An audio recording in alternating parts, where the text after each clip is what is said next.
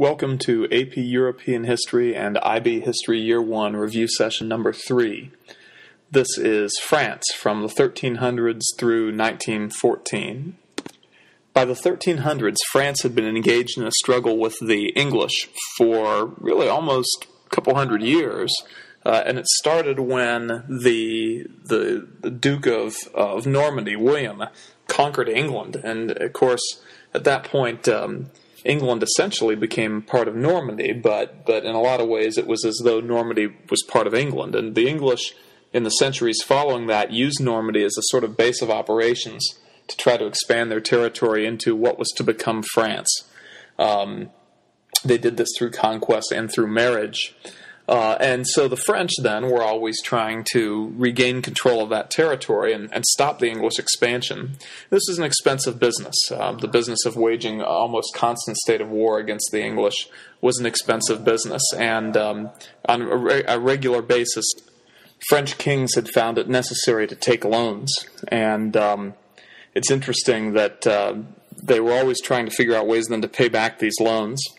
And in the 1300s, Philippe IV, also known as Philippe le Bel, Philip the Fair, had essentially decided that the best way to try to pay off his loans was to tax an entity which up till that time had not been taxed, which was the church. And at that time, though, Pope Boniface VIII rejected the idea that a secular authority could tax the church, and he, in fact, excommunicated Philippe le Bel. And at that time, Philippe le Bel then assembled the military forces of France and waged war against the Pope. They actually invaded Italy and captured Boniface and imprisoned him. And although Boniface eventually escaped, he died shortly thereafter as a result of abuse and neglect at the hands of the French forces. At that time, then, the French in control of Italy summoned a college of bishops to elect a new pope, and they essentially elected a French pope, and this was Pope Clement V. And he was the first of a series of popes who were part of what was known as the Avignon Papacy. Clement V moved the headquarters of the church from Rome to Avignon, which was close to France, and he was, in fact, a puppet of the French monarchy. Clement V was a puppet of the French monarchy. And for a period of, 68 years, roughly, a period known in Christendom as the Babylonian captivity, the hierarchy, the upper hierarchy, the papal court, was controlled by the French king and operated out of Avignon. And it was during this time, too, that the papacy began to grow in its and the papal court began to grow in its worldliness and in its taste for luxury. The Avignon Papacy, for many, is kind of the beginnings of the degradation, the downfall of the Roman Catholic Church as it rolled toward the Reformation. But it's going to be another couple of hundred years before the Reformation began. But nevertheless, the Avignon Papacy was a period in which the Church fell into disrepute, particularly as it had come under the control of the French king. Now, eventually, the Avignon Papacy ended. The papal court returned to Rome, and the Pope began to operate more independently than he had during those years. But back and forth, there was a lot of disquiet about who the Pope should be, and eventually, the King of France, Charles VIII, sort of, as far as he was concerned, settled the issue by issuing what was known as the Pragmatic Sanction of Bourges. In 1438, he simply announced that essentially France was now going to be separate from the hierarchy of the Roman Catholic Church, that the French people would continue to follow the Pope's direction on matters of spiritual doctrine, but as far as the hierarchy of the Church was concerned, in France, that hierarchy would be answerable to the king and not to the Pope. So it was an illustration of how the church in its struggles was beginning to lose some of its grip on the secular leaders, and particularly in France. It represented a sort of a successful power play by the French. In the intervening years, then, you have the 100 Years' War, and the 100 Years' War was a period of warfare, ongoing warfare between the French and the English. ostensibly over control of the wool trade in Flanders, but in reality it was about territory, and it was about what we said before, England trying to expand its territory and France trying to retake it. 100 Years' War lasted from 1337 to 1453, and it featured a major turnaround because the English were doing very well at the beginning. They had some advantages in technology, the longbow. That turning point then comes with the French national hero, the arrival of the French national hero, Joan of Arc, who claimed to have seen visions or have heard voices of saints telling her that it was her destiny to lead the French armies. And she had observed the suffering of French soldiers. She had seen cartloads of wounded French soldiers being carried back from the battlefields, and she was able to persuade the King of France to give her command of France's armies, and she fought many battles and helped to turn the tide of the war. Now, in reality, she was then captured and executed, but even in her execution, she proved to be an advantage for the French because of the fact that when she was executed, when she was burned at the stake, she made no noise. She didn't cry out in pain, didn't cry out in agony, and many believed that God was protecting her. And even one English soldier was heard to say, "We are doomed, for we have burned a saint." And instead of reducing French morale, the French were ever more persuaded that God was on their side and that he would ultimately help them triumph over the English. In reality, it was the French invention of artillery that allowed them to win this war. The English were seeking to hold territory through the possession of castles, and they garrisoned these castles, and English soldiers could sort of move out of these castles and control territory, and the French, with their new artillery, were able to batter down the walls of these castles, and in the end, England lost all of its possessions, almost all of its possessions in France. However, the 100 Years' War established France as a strong national state, a strong national monarchy, united, really fully united for the first time, but not for long, because then the Reformation caused great chaos in France. There were a group of French who were followers of John Calvin, and these French were known as the Huguenots, Huguenots, Huguenots. And they were sort of trying to operate in an environment which was very strongly Roman Catholic. Despite the disagreements between the Church and the French monarchy back in the 1300s, by the 1500s, relations between the monarch and the Vatican at least allowed for a full-hearted belief in the ways, the doctrines of the Roman Catholic Church. And so the presence of dissidents, which is what the Huguenots were, they were dissidents, they were Calvinist dissidents against Roman Catholicism, was intolerable to the monarchy. And civil war raged back and forth. And it seemed that in 1572 there might be an end to this civil war when Henri of Navarre, who was one of the leaders of the Huguenot cause, he was a leading Huguenot, when he agreed to marry the king's daughter, and it was thought that this would bring about peace. But there was a group of sort of radical Roman Catholics known as the Guise, the family, the Duke of Guise, Guise, and he plotted, recognizing that all of the leading Huguenots would be coming together in one place for this marriage, he plotted to slaughter them, to massacre them, and perhaps finally, once and for all, put an end to Huguenotism. This was known as the St. Bartholomew's Day Massacre, and in 1572 it took place. The King of France was ultimately brought in on this plot and agreed to it, and Henri himself barely escaped, and it simply reignited the fighting again, and the fighting went on really for another 15, 17 years. It's an ongoing civil war between the Roman Catholics and the Huguenots. The Huguenots had an advantage in that they at least were politically united around their cause. The Roman Catholic side in the war broke into multiple factions because there was a growing dispute over who the rightful king of France should be, and various Roman Catholic families saw themselves as the natural heirs, And as a result, the Roman Catholics were not united in their war against the Huguenots. And so the Huguenots, although minorities, succeeded in actually winning the war. And in 1589, Henri of Navarre was crowned the King of France. Henri IV, King of France, and he, in the long run, was known as the Good King Henri, or Le Grand Roi, the Good King, Great King Henri, because he was able, in his 21 years on the throne, to bring order out of chaos and bring peace out of bloodshed, and bring prosperity out of poverty, because the ongoing chaos in France had brought their economy to a halt, and had really prevented them from entering into this sort of new modern economy that was led by merchants and bankers and that sort of thing that was emerging in other places like the Netherlands and Britain.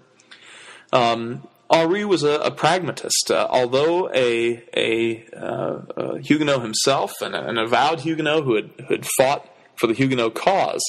Upon his coronation, he actually converted to Roman Catholicism.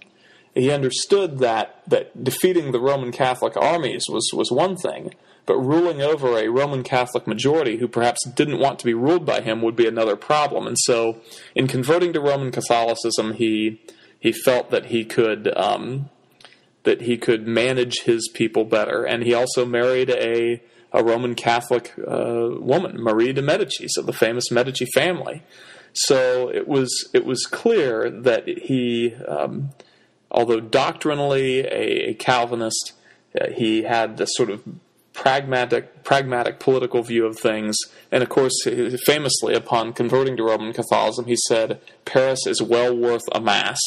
That is, to win over the hearts of his subjects it's a play on words. It was worth going to Mass, attending Mass as a Catholic, but also a mass. It was worth a mass, like a mass of gold. So he settled the fears of the Roman Catholics in this way. However, at that point, then, what do you do for your own people, the Huguenots? Well, he then, shortly thereafter, issued the Edict of Nantes. And the Edict of Nantes was a declaration by the king, a proclamation by the king, that allowed the Huguenots a limited form of freedom of worship. And by that I mean that it allowed the Huguenots to publicly worship as Huguenots freely in certain areas where they were in the majority. Outside of those areas, they were not permitted to worship freely and publicly as Huguenots, but within those areas they could worship freely and publicly, areas where they were in the majority, these sort of little Huguenot enclaves. It also permitted them to build walls to protect those enclaves. Henri understood that this was a proclamation of the king, which a future king could rescind, could reject, and so really the only thing that was certain to protect the freedoms, the religious freedoms of the Huguenots was walls that they could build, hide behind, and sort of defend their right against a future king who might try to take it away. So in this way, he tried to sort of balance the interests of both groups that had been fighting. He balanced the interests of the Roman Catholics by converting to their faith and marrying a Roman Catholic. He balanced the interests of the Huguenots by extending them this limited freedom of worship and this means of protecting it. So he's trying to sort of settle everybody down. And I get the impression that this was a guy whom 80% of the French people approved of. Because in doing this, it did bring an end to the civil wars that had been raging for decades, for generations really, and it helped to again, restore stability, which allowed France's economy to start growing again, and that's why he is remembered so fondly by the French people. But I get the impression, on the other hand, that you still had sort of 10% of Roman Catholics who were opposed to him simply on the basis of the fact that, and didn't trust him on the basis of the fact he had been a Huguenot and had fought against them. Maybe 10% of Huguenots who didn't trust him because he had, in their mind, turned his backs on them and had converted. And so you have these radicals on both sides who don't like him, and eventually one of these, in 1610, assassinated him. Henri of Navarre was stabbed multiple times while being drawn through a crowded Paris street. And murdered by a radical. His wife, his widow, Marie de Medicis, then essentially ascended to the throne because her son, who would be King Louis XIII, he was only 9 years old. And at age 9 was not expected to be able to effectively administer the kingdom. And so his mother, Henri's wife, Marie de Medicis, his widow, operated as regent, so ruling in the place of her 9-year-old son, pending that time when he would be of age and could rule the kingdom in reality himself. She appointed, as her son's tutor and an advisor, she appointed Armand Duplessis, who was known as Cardinal Richelieu. He was one of the chief church leaders in France, clearly, a cardinal in the Roman Catholic Church, and she expected that Richelieu could establish for her son the doctrines of the Roman Catholic Church and the faith that went along with it, but then also an understanding of statecraft, because Richelieu was well known as a diplomat and as a political leader. What perhaps Marie did not get was that Richelieu, although a cardinal of the Roman Catholic Church, in many ways his real religion was power. And the statecraft side and the diplomacy side of him was much stronger than the spiritual side. And so as he tutored and advised Louis XIII over a period of 7 years, he really instilled secular goals in Louis XIII. First of all, a goal to make himself sort of an absolute monarch, to assume the power, at least of an absolute monarch, to eliminate those within France who might stand in his way or challenge his power. And then secondly, to make France the strongest state in Europe. And it has really nothing to do with the doctrines of the Church. And I think that Marie de Medicis maybe eventually figured this out, that this is what was going on between the cardinal and her son. But by then it was too late, because in 1617, Louis announced that he was now ready. He was 16 years old. He was now ready to ascend to the throne and rule France. Marie de Medicis told him he wasn't, that she perceived that the cardinal had influenced him wrongly, and he tried to buy her off. He constructed a fantastic palace for her on the outskirts of Paris. It's today the home of the French Senate, and it's adjacent to the Luxembourg Gardens. The gardens used to be called the Medici Gardens because this was where Marie de Medicis was sort of put by her son in an effort to quiet her down. She never did quiet down. She was always involved in intrigues to topple Cardinal Richelieu, because Richelieu had, it was very clear, positioned himself now to be not simply an advisor to Louis XIII, but to almost be he was relied upon, to a point where Louis XIII completely, utterly relied on him for advice and decision-making. And Marie de Medicis, throughout the rest of her life, made a couple of different attempts to topple Richelieu and remove him from power. Eventually, her son, Louis XIII, banished her, and she is forced to leave. So it kind of goes to show that Richelieu had succeeded in instilling his goals. Get rid of the people who might stand in your way, and that was one of those. Anybody who might challenge you for power. Of course, a bigger concern for Richelieu were the Huguenots, because as a result of the Edict of Nantes issued by Louis's father, they had these walled cities behind which they could defend themselves and defy the king.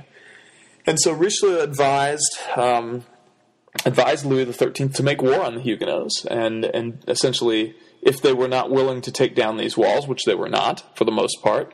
And so at that point then, a sort of civil war broke out between the government of France, now very firmly established and united around its cause and its leader. So the forces of Louis XIII and Richelieu versus the Huguenots. And the Huguenots refused, for the most part, to give up their walls, and so they had to be brought down by force.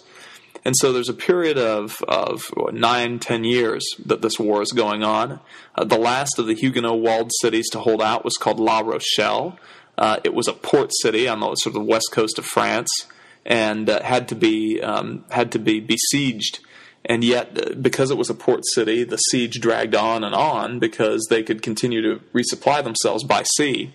And it got to a point where Richelieu himself personally oversaw the siege, and in the end, La Rochelle was eventually toppled. But in the meantime, to the east, the Holy Roman Empire had erupted into war, and it was also a war between Protestants and Roman Catholic authorities. The Holy Roman Emperor, the Habsburg Emperor, Ferdinand II, was faced with a rebellion by the Bohemians, who, although initially Roman Catholic, were now considering a pivot toward Lutheranism. Many of the northern princes, the northern German princes, had already converted to Lutheranism under the terms of the Peace of Augsburg, negotiated by Charles V. And the Bohemians had not done that. Now they were considering doing that, and this led to a fight between the Habsburg imperial forces and the Bohemians. Well, the Bohemians were crushed, but then Ferdinand II had gotten into the idea of achieving his goal of restoring Roman Catholicism throughout his empire, and having defeated the Bohemians and some of their allies, he then turned his forces northward and had begun to make war on the rest of the Lutherans in what is now today Germany. This had actually drawn other Lutheran states into the war, first Denmark and then Sweden. And at first, Ferdinand II had approached Louis XIII and Richelieu about French support, bringing these two strong Roman Catholic states together to eliminate Protestantism throughout Europe.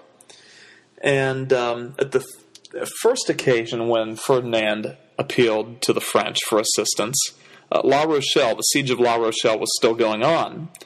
And Richelieu and Louis XIII sort of replied that although they would love to assist Ferdinand, as long as they were busy fighting their own religious minorities, they really couldn't assist the Habsburgs. And so the war went on. This was the 30 Years' War. The war in Germany went on. And then what happened was, after Sweden's entry into the war, a series of real disasters befell the Habsburg imperial forces. And Ferdinand II was forced to appeal again to Louis XIII and to Richelieu for assistance, praying that they might intervene on behalf of the Habsburg forces, on behalf of the empire, in the name of Roman Catholicism. And by now, the La Rochelle had fallen, and the Huguenot walled cities had been reduced, and that issue was gone. And it is true, then, that in 1635, Louis XIII and Richelieu intervened in the 30 Years' War. But astonishingly, they intervened on the side of the Lutherans, not on the side of the Habsburgs. And this really shows you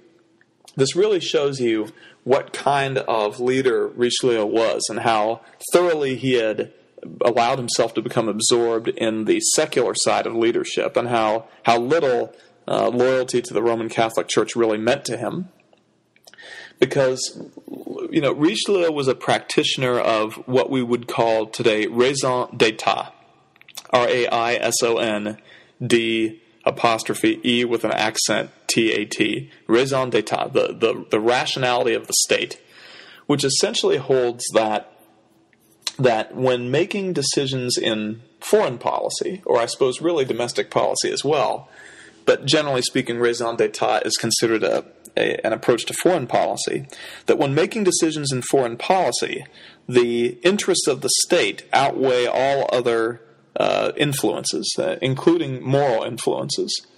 And so, although you might see the moral necessity as a Roman Catholic monarch of supporting your fellow Roman Catholics if their goal is to expand Roman Catholicism, in this case, the interest of the state trumps that moral necessity or that moral impulse. And in the eyes of Richelieu, the interest of the French state was to stomp all over the Habsburgs, and in doing so, allow France to ascend to the position of strongest state in Europe.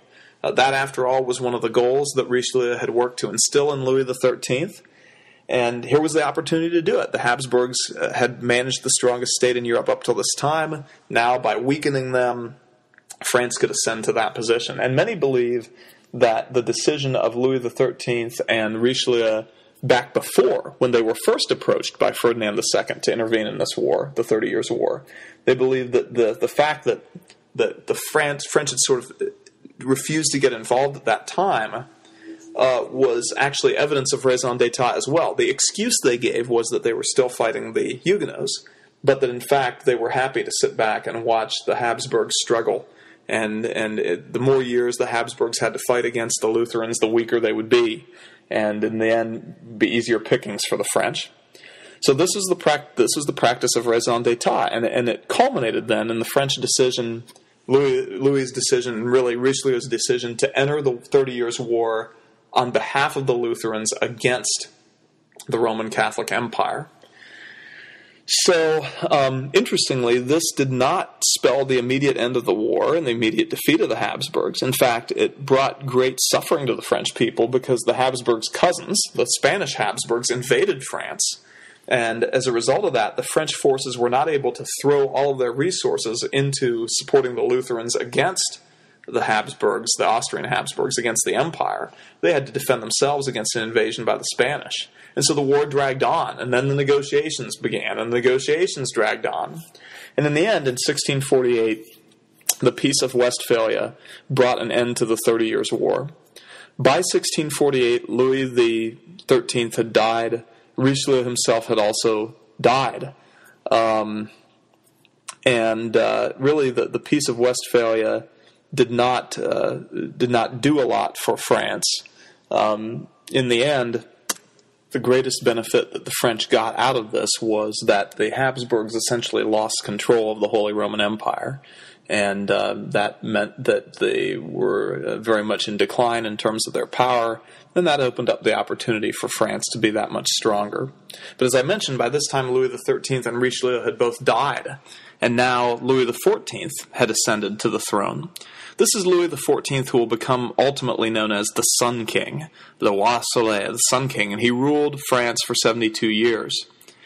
But at that time, again, he was a child, and his regent was a cardinal of the Roman Catholic Church, Cardinal Mazarin, Mazarin, sometimes pronounced Mazarin. It was really Mazarin who had dominated the negotiations of the Peace of Westphalia, but Mazarin basically shared the same sorts of goals that Richelieu did. He perhaps didn't execute quite so much authority over the mind of Louis XIV as Richelieu carried over the Louis XIII, but he was extremely influential and brought forward those same goals of establishing the absolute monarchy in France and establishing the superiority of France in Europe.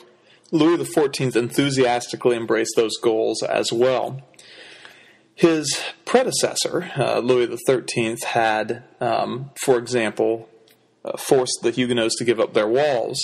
Louis XIV rescinded the entire treaty or Edict of Nantes, and Huguenots were forced to flee from France entirely. Louis XIV was not interested in having dissidents around, and so this is the time when many Huguenots fled to Prussia or fled to the Netherlands, or even to some of them end up in America, in what is to be today, or what is to be the United States.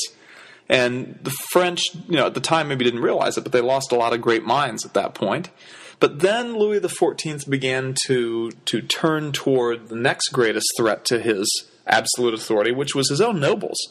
During the medieval era, the nobles had been stronger than the king, and there had been places like England where the nobles had actually been able to exert a certain degree of power and claim for themselves some leverage over the king. That's what Magna Carta was all about. And, by this time in England, you had a functioning parliament that was an institution with which the king was forced to share his power. Louis XIV didn't want his nobles to be able to exercise that kind of influence over him. He was particularly concerned about them. And so in fulfillment of his declaration, L'État c'est moi, I am the state, Louis began to find ways to reduce the power and influence of France's nobles. One of the assets that he had going for him at this time was that France's economy was now emerging as a modern economy. This process was begun by Henri when he brought internal peace to France, and it was continued. And now, under the leadership of Jean-Baptiste Colbert, who was Louis XIV's finance minister, the French economy was approaching that of England as a modern economy, an economy based not solely on agriculture, but based on commerce as well. And once you have an economy that is based at least partly on commerce, you end up in a position where, as a king, you can have some independent power of your own, because in an agriculture-based economy, all of the wealth filters upward. And literally, it's in an agriculture-based economy, the wealth begins in the ground, and it grows up, and then it's harvested, and then it works its way up through the nobles, and a portion of it makes its way to the king. The king is entirely reliant on the nobles for wealth. He is entirely reliant on the nobles for defense. That's the whole point of the feudal system. The nobles pledge their loyalty to the king. They will defend him. They will protect him in return for the use of his land. And they're entirely dependent on the nobles for the administration of the law. They have no independent wealth, therefore they have no basis to run the government separately from the nobles. They're totally reliant on the nobles for all those things. But now that France's economy was modernizing under the leadership of Colbert, who was promoting things like the establishment of joint stock companies and colonies and mercantilism, that sort of thing, and even early manufacturing, now that the French economy was growing, they could tax commerce.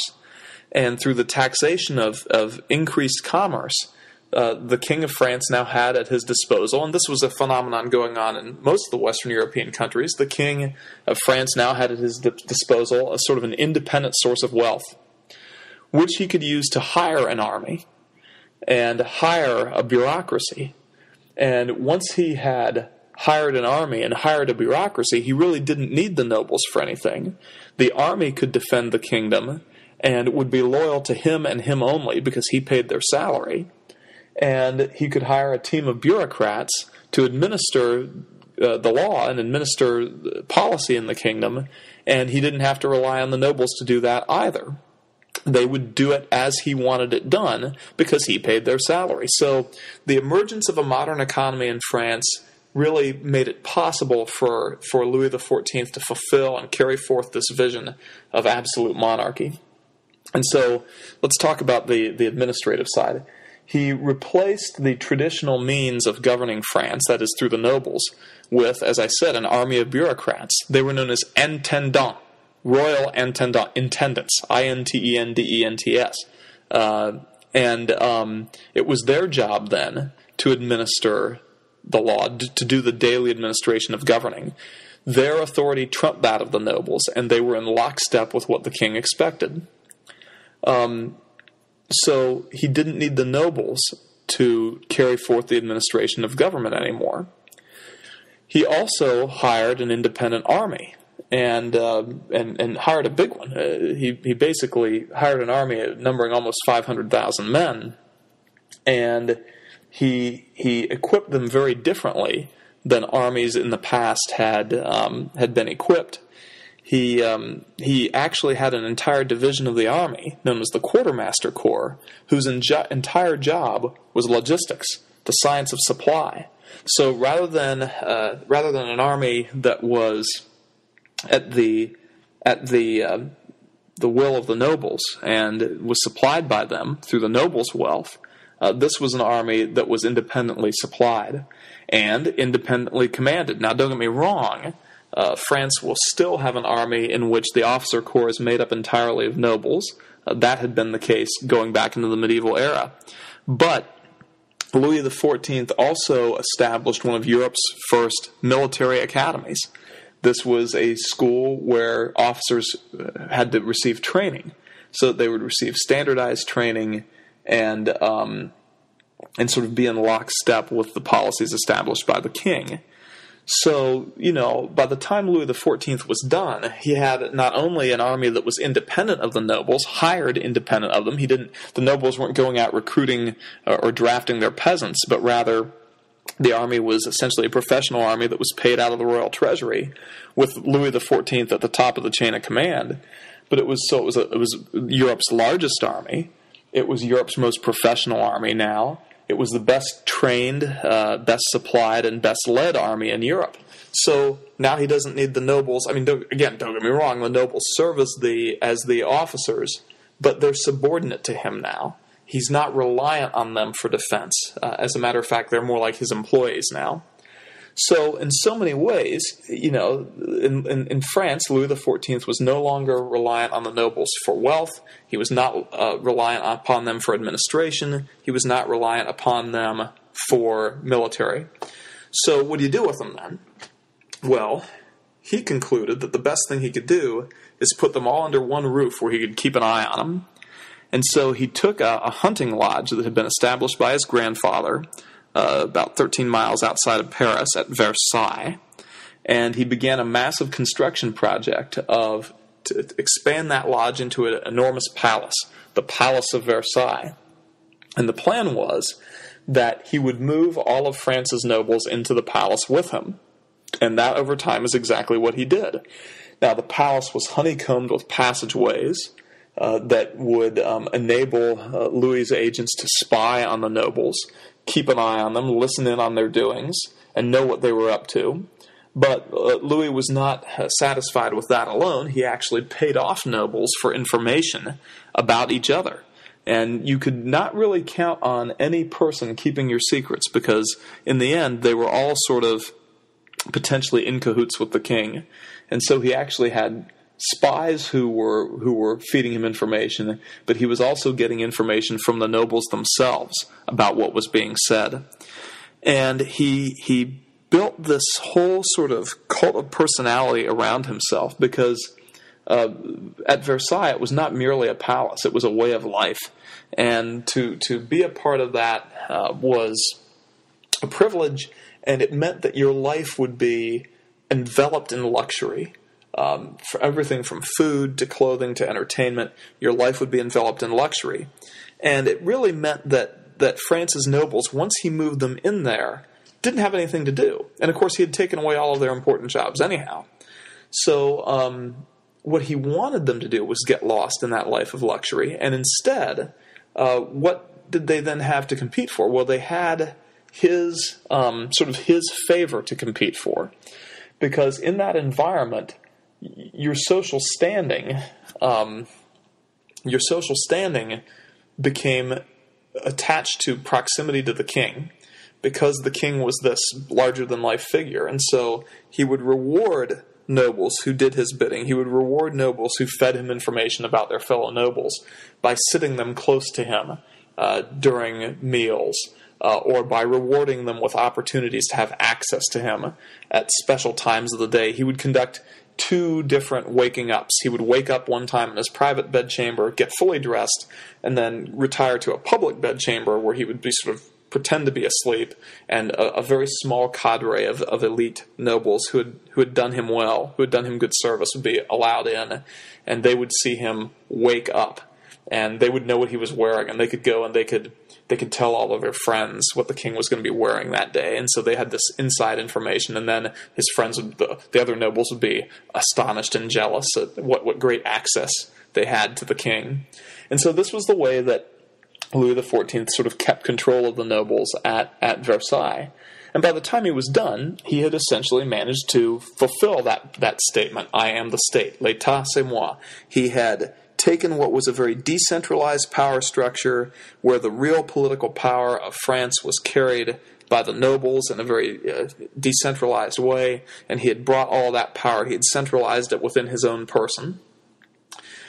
So the other part of the legacy of Louis XIII and Richelieu for Louis XIV, then, is to make France the strongest state in Europe, or at least on the continent of Europe. And the reality is that by the time Louis XIV became king, that was already largely true. And Louis XIV found himself in a position of strength where, had he been satisfied, he probably could have simply consolidated power and been happy. But Louis XIV saw in the strength of France the opportunity to become stronger still and to expand. And so he really set himself 2 new goals. France really already was the strongest state in the continent, Now he set himself two new goals. One was to expand France northward to what he called its traditional boundary, which he defined as the Rhine River, and that had been the boundary between Roman Gaul and Germania. That meant that France would be absorbing big chunks of what is today Belgium, at that time the Spanish Netherlands. He'd be absorbing big chunks of Belgium, chunks of what is now the independent Netherlands, big chunks of the former Holy Roman Empire. And then the other goal was to absorb Spain. Well, he had the army to do it. He had the biggest army in Europe. Strongest, best led, best supplied, right? He waged a series of wars in an effort to expand France's borders to the Rhine. He never really fully succeeded. These were expensive wars, and he did gain territory in Franche-Comté and Alsace and places like that, but he did not succeed in fully expanding France's borders all the way to the Rhine. And then he waged another war called the War of Spanish Succession, which was waged from 1701 to 1714, and it was triggered by the end of the Habsburg monarchy in Spain. Louis XIV had managed to maneuver himself to a position where his grandson, Philippe Bourbon, was actually the heir to the throne of Spain, and but being too young to rule, had he been allowed to ascend to the throne of Spain, Louis XIV would have served as his regent. And that being the case, Louis XIV would have ruled France and essentially Spain as well. Now, all of this, however, triggered what became known as a balance of power response from the neighbors of France in Europe. A balance of power response is what happens when one state becomes so strong that its very existence threatens the security of its neighbors. We call that a hegemon, and the condition is called hegemony. Hegemony, hegemony. France was in danger of becoming a hegemon, of achieving hegemony.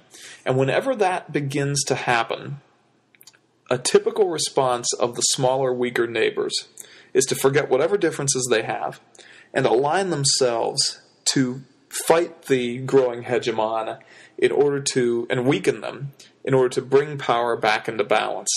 And that's really what happened to Louis XIV. He built up this big, strong, great army, and then he really wasn't able to do anything effective with it. He didn't accomplish his goals. He is defeated in the War of the Spanish Succession by a grand alliance of just about everybody in Europe, who are, including the British, who had this long-standing rivalry with France, so including the British, who could have sat it out if they wanted to. They sit there on their island in a state of potential isolation, but they jump in, they joined, they led, they were the leaders. The British were the leaders of this grand alliance against Louis XIV. So neither of his two major foreign policy goals were ever achieved. He did not succeed, despite the size and professionalism and strength of his army. He did not succeed in expanding France's borders to the Rhine River, and he lost the War of Spanish Succession. I guess technically he was dead by the time the war ended.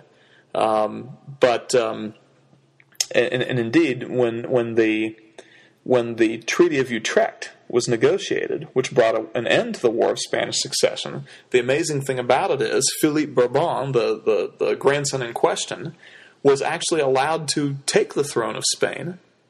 The treaty allowed Philippe Bourbon to accept the throne of Spain, but there was a provision in there which guaranteed that the thrones of Spain and France could never be united.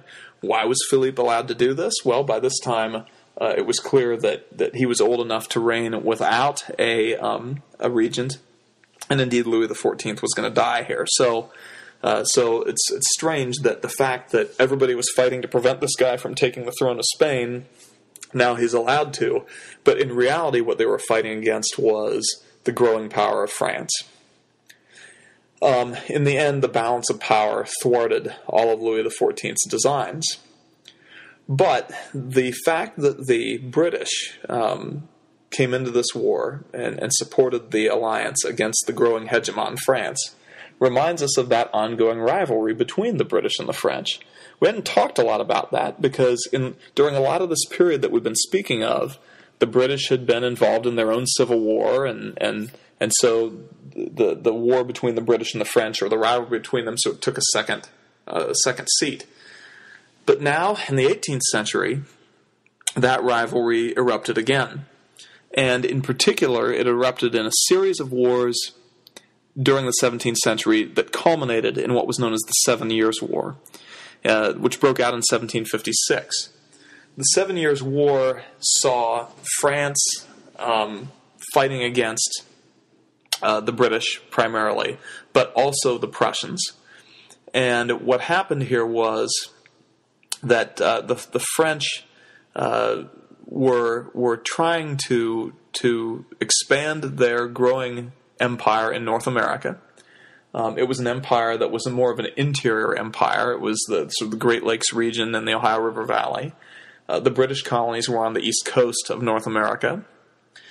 And meanwhile, on the continent of Europe, there were ongoing disputes over the results of previous wars. The important figure in the 7 Years' War on the British side was William Pitt, because William Pitt conceived that this war would primarily be about the future of North America. And so he poured the full resources of the British Empire and went even beyond their resources and put them into debt to fight the French. And although the French initially, in the first couple of years of the war, were beating the British and their allies just about everywhere they fought on the North American continent, by 1758, Pitt's plan was beginning to tell its tale, and the tide of the war was turning against the French. Pitt had also reached out and established an alliance with Frederick the Great of Prussia. And what this meant was that France would not be able to match the British effort in North America because they were going to be too busy fighting against Prussia, essentially fighting on two whole different theaters. And by the way, there was fighting still in India at this time. Under Louis XIV, Colbert, his finance minister, had encouraged the expansion of French colonial interests. The French had entered into an East India Company, had established a joint stock company, an East India Company, just as the British had done. The French had set up sort of on the east coast of India, the British on the west coast. And so there was fighting there during the 7 Years' War as well to see who would gain control of the Indian trade. So the French ultimately lost the 7 Years' War. This was another sort of disaster for them. The wars of Louis XIV had already been disastrous. The 7 Years' War was another one. The French lost basically all of their possessions in North America as a result of the Treaty of Paris, established in 1763. And maybe the bigger disaster of all of this was the enormous debt that the French had placed themselves in over this 100 years or so since Louis XIV had begun to put his great plans into execution. The British, of course, are going to run into debt problems with their American colonists because they're going to insist that their American colonists foot the bill for paying off a lot of that debt, and that issue of taxation is going to lead to the War of American Independence. In France, the issue is not that far off because Louis XIV incurred massive debts in order to hire this army of bureaucrats, these intendants, to administer his kingdom for him, to expand his army massively, to wage these wars that he had waged, 4 major wars against really all of Europe, to build the Palace of Versailles, and then his successor Louis XV had done the same thing by waging the 7 Years' War, and what made it worse, none of these wars produced any positive results for France. So by the time you get into the 1770s, when, say, Louis XVI became king in 1774, the French state was beset by debt, massive debt, and really without a clear path for extinguishing that debt. In fact, in many ways, the court of Louis XVI not only didn't have a plan for extinguishing the debt, they actually added to it. First of all, Louis XIV's wife, Marie Antoinette Habsburg, to whom Louis had been married as a way of cementing the new alliance between France and Austria, she was a big spender. As a matter of fact, her nickname among members of the court was Madame Deficit, because she wanted the very best in everything from food to clothing to hairstyle to jewelry. she seemed to be particularly out of touch with the realities of her spending. And the thing was that in the court of Versailles, to stand out, you had to sort of up that I don't know what that performance. And so, as a Habsburg, she was used to luxury, and now moving to the court of Versailles, she had to bump that up to stand out among all the others. So that certainly didn't help matters. But then, additionally, France's participation in the War of American Independence was very expensive and expanded on the debt that Louis inherited. They did it really just to stick it to the British. It was part of that ongoing rivalry. It's not that the French particularly loved the American experiment with democracy. It's that they were trying to find another way to stick it to the British, and once again, they came out taking the worst of it, because although French support was essential to the American victory, the French entry into the war threw open a global war, and the British beat the French everywhere else. They fought out on the high seas in the Caribbean, in India. As a matter of fact, the British defeated the French during the War of American Independence in India, pretty much ended France's competition with the British for control of Indian trade.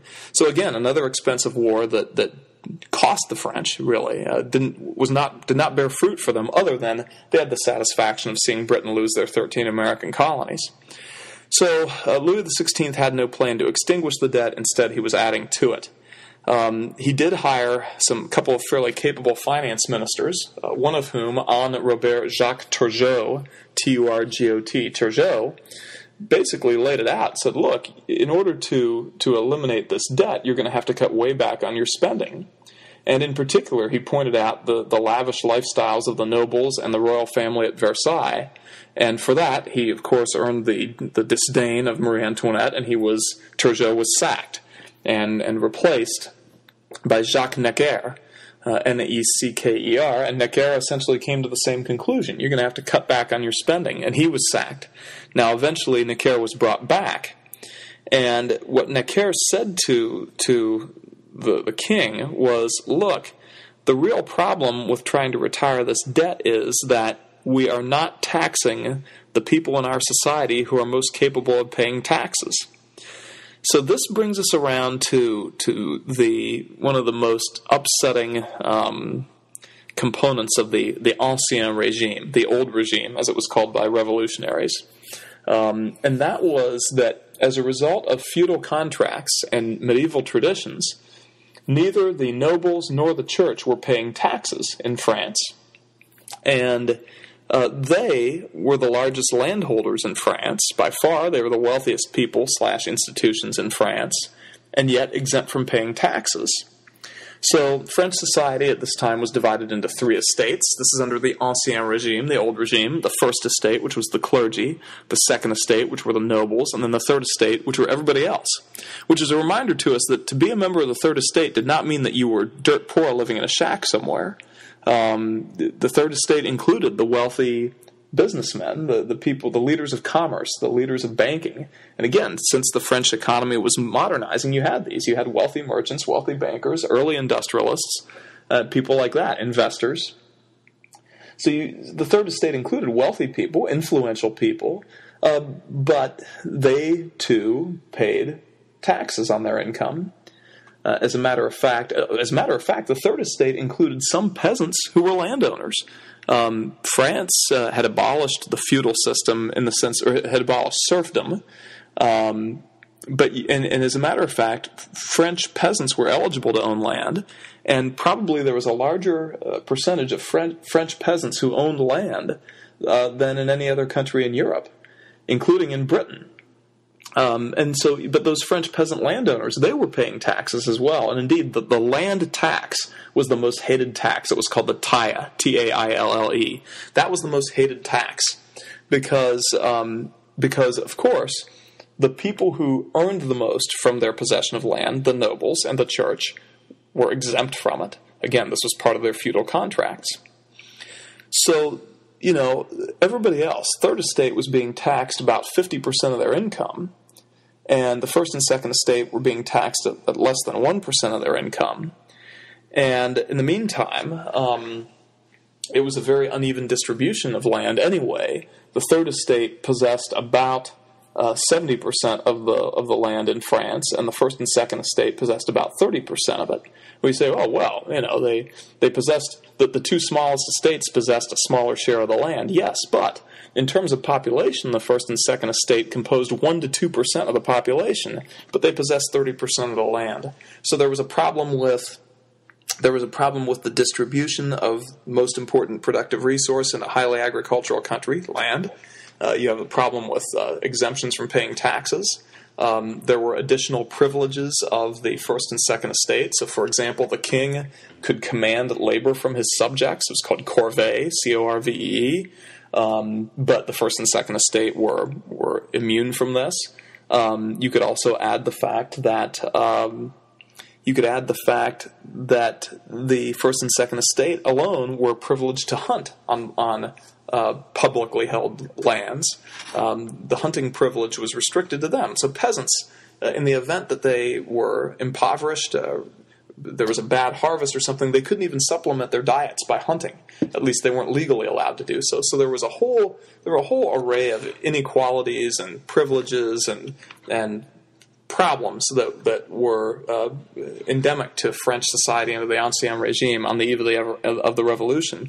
But the big problem was the taxes, because the wealthiest people in society couldn't be taxed. So in an effort to eliminate the debt, you were attempting to squeeze blood out of a turnip.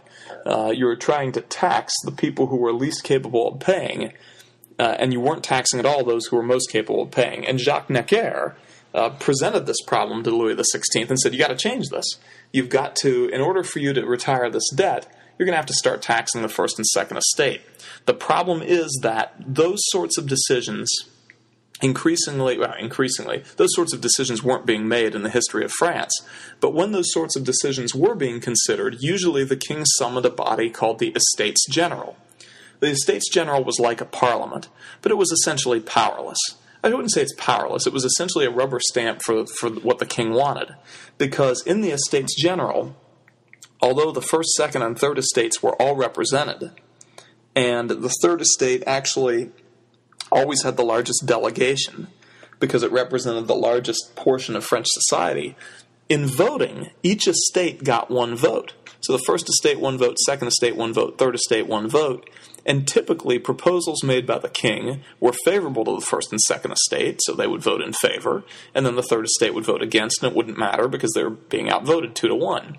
So in a lot of ways, this Estates General was not a functioning parliament in reality.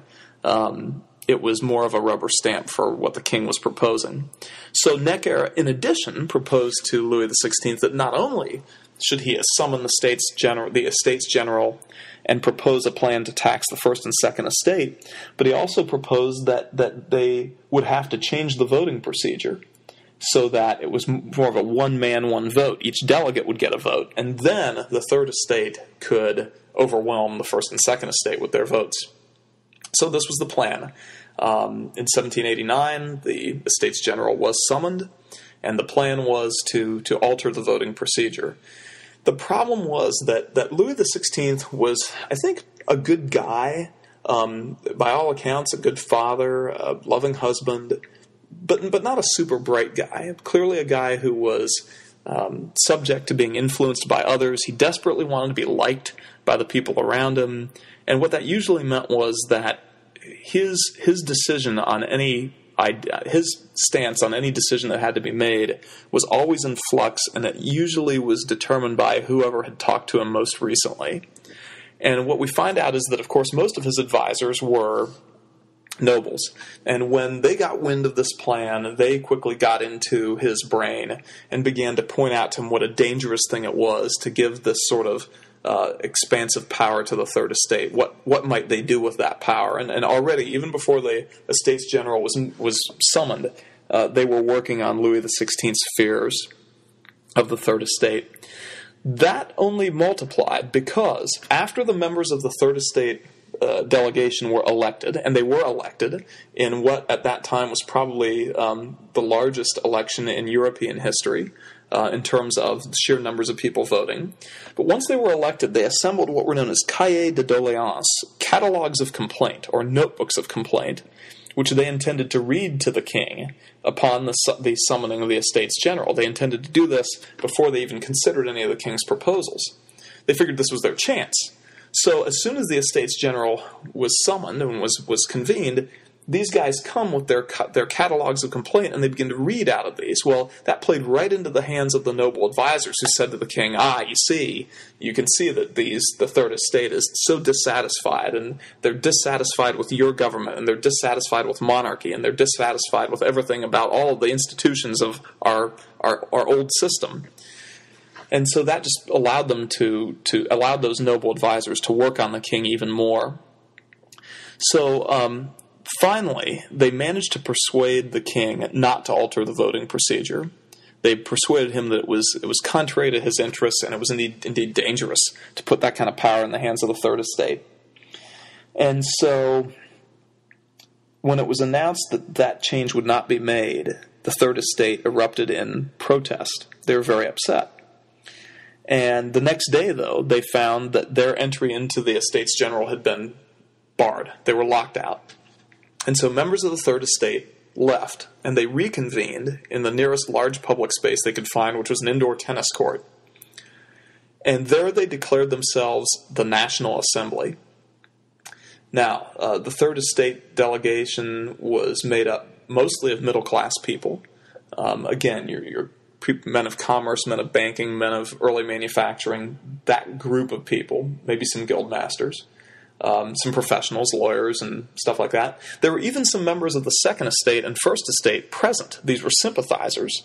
And the reason why was that the Enlightenment had greatly influenced these people. These were people of wealth, people of leisure. But because they were people of wealth and leisure, they actually had time to read the new philosophy that was coming out at that time, which emphasized the necessity of a government that was responsive to the needs of its people and natural rights and things like that. And so there were members of the First and Second Estate present at the National Assembly as well. And they declared that as the elected representatives of the French people, they were in fact the legitimate government of the French people, and they would now start making laws for France. Well, of course, that just, even more played into the hands of the nobles and the advice that they were giving Louis XVI. You see, this is exactly what we were talking about. They claim that they're the legitimate government, and you're not. So it's sort of confirmed in his mind that he made the right decision by locking them out. So eventually soldiers were sent to the tennis court in an effort to disband the National Assembly and sort of send them home. They were met by the Comte de Mirabeau, Mirabeau, who was one of these members of the Second Estate who had joined and had essentially become the leader of the National Assembly. He essentially told the soldiers to go home and to tell the king that they were the true government of France and that he needed to back off, and they wouldn't back off. They themselves would not back off under the threat of bayonets and anything else. And these soldiers went back and they failed. They failed to disband the National Assembly. Instead, the members of the National Assembly, having pronounced themselves already the true legitimate government of France, now took an oath, which is known as the Tennis Court Oath, wherein they pledged to continue to meet continuously until they had developed a constitution for France. So a new constitution for France. If the king wasn't freaked out before, he's going to be pretty freaked out now. Again, the nobles are saying, look, this is exactly what we were talking about. The Third Estate is up to no good. But in the meantime, before the king could assemble any kind of force to go in and again attempt to overthrow the assembly, quickly many soldiers from his army abandoned his army, deserted their posts, so to speak, and joined instead an outfit which became known as the National Guard. The National Guard was a force of 30,000 men or more who were pledged to protect the National Assembly. They had left France's army, so most of these people were trained soldiers. And they were under the command of the Marquis de Lafayette, the famous young French officer who had joined in the American Revolution and had served with George Washington. So the Marquis de Lafayette commanded the National Guard. They needed guns, they needed gunpowder, and they acquired guns from the Hôtel des Invalides, which was a sort of old folks' home / home for wounded soldiers that had been established by Louis XIV because his regime had produced a lot of them. But there were guns stored there. They acquired the guns. There was no gunpowder. but gunpowder was rumored to be at the Bastille on the other side of town. So the National Guard, joined by a bunch of just general rabble from the city, went and they stormed the Bastille. Bastille was a fortress that had been part of the medieval defenses of the city, but now was being used essentially as a prison for political prisoners, and had become a symbol then of royal tyranny and the tyranny of the king under the Ancien regime. Stormed the Bastille, captured the commandant, cut off his head, paraded around on a stick, overwhelmed the guards. They let all the political prisoners out. Turns out there were 7. But there they acquired their gunpowder, and so on. And so the storming of the Bastille on July 14th, 1789 is it's said to mark the beginning of the French Revolution. Soon, however, the violence and the revolutionary spirit spread outside the city of Paris into the surrounding countryside. And for the remainder of the summer, sort of July, August, September of 1789, peasants, hearing the news of the revolution, now rose up en masse against the nobles. And there's a period known as Le Grand Peur, the Great Fear, a period of about 2 months in which the peasants storm around the countryside, rousting nobles out of their homes, burning their possessions, beating them up, murdering them in many cases. Probably 20,000 died, and 200,000 more fled. This is the point at which many of France's nobles realized that this was not a place to stay, and they ended up fleeing from France, and they became what were called émigrés, people who have left, and they emigrate to Austria, to Prussia primarily. Austria is a natural place for them to go to. That's the family of the royal family, the Habsburgs of Marie Antoinette. Prussia, another fairly conservative place, a place where nobles are respected. So they flee there, and one of the things that happened is they bring to those countries, they bring to the nobles of those countries, and then through their nobles to the royalty of those countries, this fear of the peasants. There's a fear in Austria, a fear in Prussia. Well, if the French peasants can rise up like this, what if our peasants do that? It's possible. France had been regarded as sort of the model, and the French monarchy had been regarded as the model absolute monarchy, and now it seemed like the peasants were out of control. And so great fear spread to those countries, and that's when there began to be talk in those countries of, hey, we got to go in there and tamp this out before it gets really big. Shortly thereafter, the women of Paris marched on Versailles. They marched because there was lack of food. There was lack of bread in particular. There were a couple harvests in a row with very poor grain production. People were starving. And so the women of Paris, accompanied by the National Guard, marched out to Versailles, overpowered the guards, and captured the royal family. This is the moment when Marie Antoinette is reputed to have said, "There's no bread, let them eat cake." Well, let them eat cake is a reference to the leftovers in the pan when you make bread. It's the residue left over. She was essentially saying that if there was not enough bread, they should be scraping the residue out of the pan and eating that. She probably didn't actually say it. It was probably something that was created by the anti-monarchist press as propaganda. But it reflects the kind of disengagement and lack of sympathy that Marie Antoinette was reputed to have for the plight of the French people. Regardless, the royal family was captured, and they were marched back to Paris, and they were essentially placed under house arrest at the Palace of Tuileries in the city of Paris. From that point on, they would be kept under the watch of the city, and they would be under the control of the people now. And that's when the tricolor flag was adopted, the red and blue surrounding the white, because the red and the blue were the traditional colors of the city, the white was the traditional color of the Bourbon family, and this symbolized the fact that the monarchy was now under the control of the people of the city. And of course, then it was common to see the tricolor decorated in gold stitching with the three-word slogan of the revolution, which was Liberté, Égalité, Fraternité, liberty, equality, brotherhood, which were supposed to be the guiding principles of the revolution. And in the meantime, in the National Assembly, a whole series of proposals had been considered and enacted. The first of which was the Decrees of August 5th, which then formally abolished the feudal system in France and all of the privileges that went with it. Sometimes those are simply referred to as the August Decrees. Additionally, then, came the Declaration of the Rights of Man and Citizen, which is interesting in that it combines the functions of our Declaration of Independence, our Constitution, and our Bill of Rights. It outlines, like the Declaration of Independence, it outlines sort of a natural rights philosophy, declaring what the natural rights of men and citizens are. Like our Constitution, it declares that the people are sovereign and that sovereignty resides in the nation, not in any one person. And then, like our Bill of Rights, it lays out certain areas into which the government may not intrude and certain rights which may not be trampled on even by the government. And so the Declaration of Rights of Man and Citizen becomes sort of the touchstone document for the rest of the revolution, although it's certainly clear that as the revolution proceeded, many of its principles were violated by the revolutionaries. And finally, we have the Civil Constitution of the Clergy, which placed the church under state control. You say, wait a minute, wasn't that the Pragmatic Sanction of Bourges? No, the Pragmatic Sanction of Bourges had separated France's Roman Catholic Church hierarchy from that of the Roman Catholic Church. So the bishops and the priests of France were now sort of chosen, and they operated separate from the authority of the Pope. And that had continued on for 300 plus years.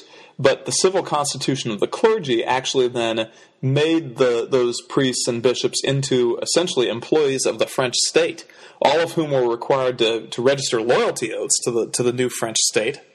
So it really placed the church under state control. So by 1791, the National Assembly had been in business for a little less than 2 years. They had abolished the feudal system and all the privileges that went with it. They had declared the rights of man and citizen, and they had essentially placed the church under the control of the state. Finally, in 1791, they got around to the task that they had declared they would complete before ever disbanding, and that was the establishment of a constitution, the Constitution of 1791. The Constitution of 1791 did not abolish the monarchy. As a matter of fact, the monarch would remain in place under this constitution as the executive. The monarch would have executive authority, but he would not have absolute authority because he would now be sharing the authority to govern with the Legislative Assembly. The Legislative Assembly was the new incarnation of the National Assembly, an elected parliament that would have the legislative power in France. The king's power would be limited to executive power only, and indeed he was referred to henceforth as the hereditary agent of the people. So it would be a hereditary position, but it would be one in which he was limited to carrying forth the laws that the Legislative Assembly established. He could no longer establish laws himself.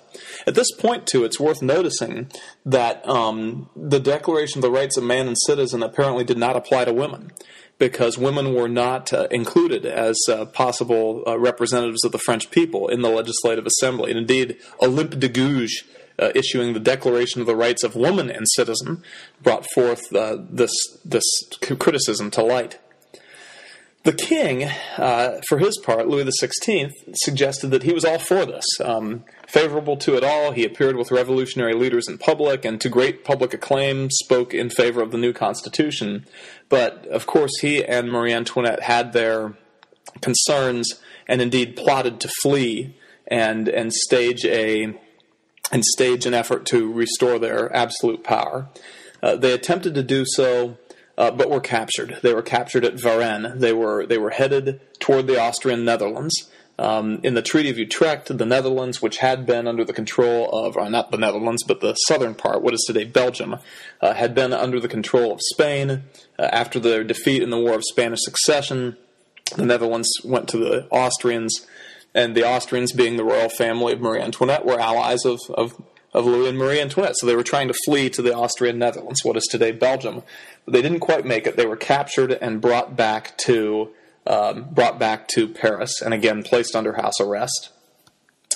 At that point, then, the Prussians and the Austrians issued what became known as the Pillnitz Declaration, Pillnitz, the Pillnitz Declaration, or Declaration of Pillnitz, in which they essentially said that they were willing to move into France and topple the new government and restore the monarchy, but they were only willing to do so if everybody in Europe acted in concert. So we're ready to go do this as long as everybody else does it with us. So not exactly a statement of bold leadership. But soon, it didn't matter, because what happened was the Legislative Assembly had been taken over by a group of radicals called the Girondins, Girondins, the Girondins. And they were radicals in the sense that they believed that their revolution, the French Revolution, was just the beginning of a worldwide revolution against tyranny. And they now wanted to carry this revolution forward to the rest of the world, and they targeted the Austrian Netherlands. Why the Austrian Netherlands? Well, the people living there, the Walloons, also the region known as Wallonia, so again, part of Belgium today, they were very much like the French. They spoke a language that was very similar to French, they were Roman Catholic, and so on. They wanted to liberate them from the tyranny of the Austrian monarchy. And so the Legislative Assembly declared war on Austria. So Austria now did not have to sit around and wait for the rest of Europe to say that they wanted them to go in and crush this revolution. They now had a cause of war against France. In that, France had declared war on them. So now, with Austria and now Prussia as well declaring war against France, France was now threatened with foreign invasion. And at this point, French leadership realized something. The position of executive, which they had given to Louis XVI in their new constitution, made him commander of the armed forces. And now he was going to be asked to command France's armed forces in a war against two countries who were invading France with the express purpose of putting him back on the throne. So there's a real conflict of interest there. So after less than a year, the Legislative Assembly felt compelled to suspend the Constitution of 1791 and reconstitute themselves as the National Convention. What was the National Convention, or what was it supposed to be? Really just a temporary arrangement in which the Legislative Assembly, meeting as the National Convention, would take over the executive authority, which they had forced the king to abandon now because of this conflict of interest. And the National Convention would lead France through the crisis, and then there would be a new constitution when the crisis was over. The National Convention called for volunteers to defend the fatherland against the invading Austrians and Prussians, and it was this army of volunteers that went out to the battle of and won the Battle of Valmy. Basically, fought the Prussians to a standstill at the Battle of Valmy, Valmy. And that inspired the La Marseillaise, which became the French national anthem. The reality, though, was that as the rest of Europe began to get more serious about suppressing the revolution, there was a realization that volunteer armies probably were not going to suffice to defend France against invaders. And at this point also, as the threat of invasion became more serious, there was a sense among many French that the Girondins, with this sort of crazy idea of spreading the revolution worldwide, was going to bring all sorts of fire and brimstone down on France, and that this sort of crazy radical adventurism was inappropriate and was dangerous. Instead, a different group of radicals took over control of the convention, and these were the Jacobins. So the Jacobins were also radicals, but they were different. Their radicalism focused on sort of consolidating and expanding France's revolution within France, not trying to ship it off to other countries and expand it to other countries, but to engage in a more thoroughgoing overturning of the political and social and economic order of France. And so they then, as the Girondins came to fall into disrepute for having brought danger to France, the Jacobins moved in and said, okay, we have the solution. We need to do our revolution better here at home.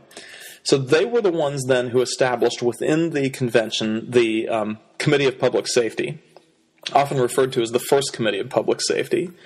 And the First Committee of Public Safety was led by Georges Danton, who was an outspoken Jacobin. And basically, the mission of the First Committee was to organize the defense of France and also to root out any persons within France who were a threat to the revolution and to the new government. In terms of organizing the defense of France, then, it was the First Committee that proclaimed levée en masse, Leveemenmasse, levée en masse, which was a draft. It essentially conscripted all military-age, able-bodied men for the service of the National Army to defend France against the invaders. But it was more than that. Levée en masse basically was a total mobilization of French society for the defense of the revolutionary state. There was a job for everybody. Married men would transport weapons and build them, and women would serve as nurses, and old men would make speeches, and children would make bandages. It was a total mobilization of French society for the war effort. The other thing that the Committee of Public Safety did was issue the Maximum Price Act, which was an experiment in managing the economy. Bread had been so expensive, it was one of the chief causes of the revolution, the lack of access to food. And so what the Jacobins attempted to do was place an artificially low price, basically put a price ceiling on bread. This backfired in that, although it made bread technically affordable, it made it more scarce, because farmers now, being forced to accept a lower price than they deserved for their grain, simply stopped producing grain, or they hoarded grain, or they fed the grain to their animals and they produced beef instead. So it actually made bread harder to come by. So the Committee of Public Safety had its mistakes. The other thing that they were doing then was trying to root out true reactionaries, people who were truly trying to overturn the revolution. They were out there. Famously, they were out there in a region called the Vendée, Vendee, which is in the western part of France, along the coast. And there you had people who were actually peasant farmers, people for whom the revolution supposedly was being fought, but they were many of them Roman Catholic. They didn't like the civil constitution of the clergy. They didn't like the Maximum Price Act, and they rebelled. And in the Vendéan uprising, it was the first sign that not everybody for whom the revolution was supposed to be underway appreciated it. And the Vendéan uprising, however, was brutally crushed by Danton and by the army. And yet, despite all of this, there were even more radical elements within the Jacobins who wanted Danton to take the role of the committee further. Most famously, Maximilien Robespierre. So Robespierre, Robespierre. Robespierre was maybe the most radical of the radicals, who was demanding the most thorough overturning of French society. It was Robespierre who proposed he proposed a program of de-Christianization, really, in which anything that was a reminiscent of the old religious order had to be purged out. So names of streets that were named after saints, things like that. He wanted that to be eliminated entirely, and so like St. James Street became Street of Liberty or something like that. The Plaza of the Holy Family became the Plaza of the Revolution.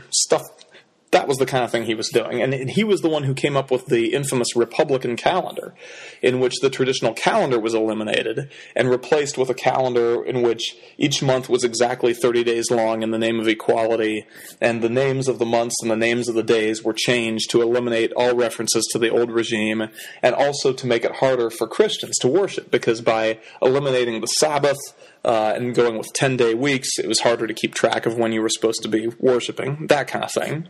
That's what Robespierre was up to. He was also up to eliminating any vestiges of royalty or nobility. And so, for example, the traditional titles Madame and Monsieur were eliminated, and everybody went by the title citizen. But Robespierre wanted the Committee of Public Safety to essentially take on a new role, and that is that of sowing an environment of terror. He wanted people to be so afraid of the new government that they wouldn't even think of opposing it or any of its proposals. And what he wanted to do then was to take anybody who even had an accusation against them of something slightly treasonous, and he wanted to have them murdered, basically. It was under his leadership that Louis XVI and Marie Antoinette then were put on trial for treason and executed. Now, there's no question these two were in cahoots with the Austrians. There was plenty of evidence to demonstrate it. Unfortunately, when they were executed, that freaked out other European countries and brought the British into the war against them and brought the Dutch in and so on. But what Robespierre wanted was not to go, obviously the king and the queen, yes, but to go after anybody who might have the slightest inkling of opposing any element of what the government was doing, and that's why he wanted to create this reign of terror. Danton was against it. He said, look, I'll go after people who are truly a threat. I'll dog them to the ends of the earth. That's what I did to the Vendéans in their uprising, but I'm not going to create terror for the sake of terror. I'm not going to create random, arbitrary terror. And at that point, Robespierre accused Danton of being, or at least of indulging counter-revolutionaries, and he was put on trial and executed. And so then you have what's called the Second Committee of Public Safety, which is the Committee of Public Safety under the leadership of Robespierre, and he did carry out the Reign of Terror, which lasted about a year and a half and resulted in 30 to 40,000 people killed. Anything that could be perceived as being slightly counter-revolutionary, criticism of a government policy, the unwillingness to sell grain, things like that, desertion from the army, these all became capital offenses, and you'd be brought up before a special court known as the Revolutionary Tribunal, at which you had no right to confront the witnesses who were accusing you, you had no right to call witnesses of your own, and all crimes brought before the Revolutionary Tribunal were capital crimes, could be punished by death. And of course, that's when the guillotine really began to be used. The guillotine was considered to be a great step forward because it killed people so efficiently and with such little suffering, and thousands, tens of thousands of people were guillotined during the Reign of Terror in the name of silencing opposition to the government. And that's when I say, the principles of the Declaration of the Rights of Man and Citizen were just kind of thrown out the window.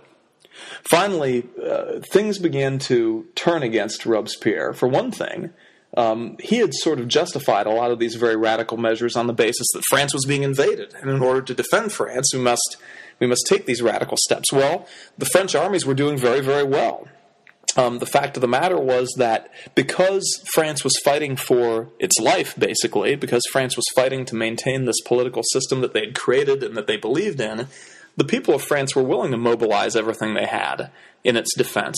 They're fighting, on the other hand, against monarchies where, really what good did it do to the soldiers of the Austrian army to defeat the French? They didn't have the same motivation. The Austrian or Prussian people didn't have motivation necessarily. It was their monarchs who were sending them forward. And so no surprise that French armies did very well. But as they did, it sort of undermined the argument Robespierre had for all of his radical policies. The threat was not as great as it seemed. The economy was a mess. De-Christianization angered many of his own people. And people began to grow increasingly tired of living under this constant threat of death. And so finally they turned against Robespierre, and he himself was put on trial and sent to the guillotine. Now, following that, the French people kind of probably took a moment to look around, and they saw the direction that their revolution had gone. And it had gone from being this sort of moderate revolution designed to make the government more responsive to the people, and had turned into this nightmare. And it seems that their reaction is, oh my gosh, how did we let this happen? So they finally adopted a new constitution that created an executive that was the exact opposite of the almost essentially dictatorial Committee of Public Safety. It was an executive committee, a committee of 5 men known as directors, and the committee was known as the Directory. And it was designed to be deliberately slow-moving and sort of weak. All 5 directors had to agree on any policy before it could be carried forth. Each director had a veto power that he could use to block any move of the government that he found unsatisfactory. So the whole point was you got to get all 5 people to agree on anything before you can move forward. And this was designed to slow things down, and make government more deliberate. Well, it did, but it also made the government much less capable of managing a crisis. And they got a crisis because now the royalists, now the counter-revolutionaries who had really had their heads down during the Reign of Terror, saw that maybe they had an opportunity to regain some power here. And so what you get is you get royalist riots breaking out all across France, but particularly in Paris. And the Directory, because it was designed to be slow-moving, deliberate, sort of weak, didn't really seem to have a way of dealing with this. And that opened the door for Napoleon Bonaparte, because Bonaparte had, he had entered into the French military at the age of 16. He was a commander of artillery. He had ascended, of course, at a time of revolution and fighting. You need more officers. He had ascended to the rank of general by the age of 24. He had organized the defense of Toulon against the monarchists, and had been moved to Paris because monarchist uprisings were happening in Paris. And it was Bonaparte who, with his whiff of grape shot, basically moving his artillery into the public squares, dispatched the monarchist uprisings really just in a small amount of time. And the Directory realized that here was a guy who was decisive, ruthless, and sort of everything that they were not designed to be. So they realized they needed him. So they brought in Napoleon Bonaparte and said, okay, what's the next step? We're being invaded.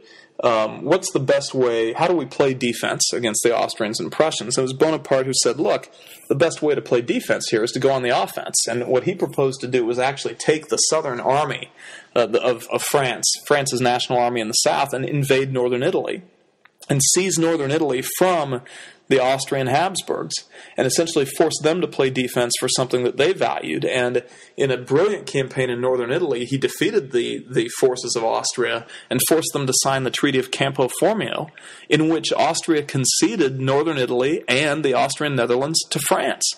He had accomplished in a matter of a year what France's revolutionary armies had not been able to do since the Girondins really assigned them the task.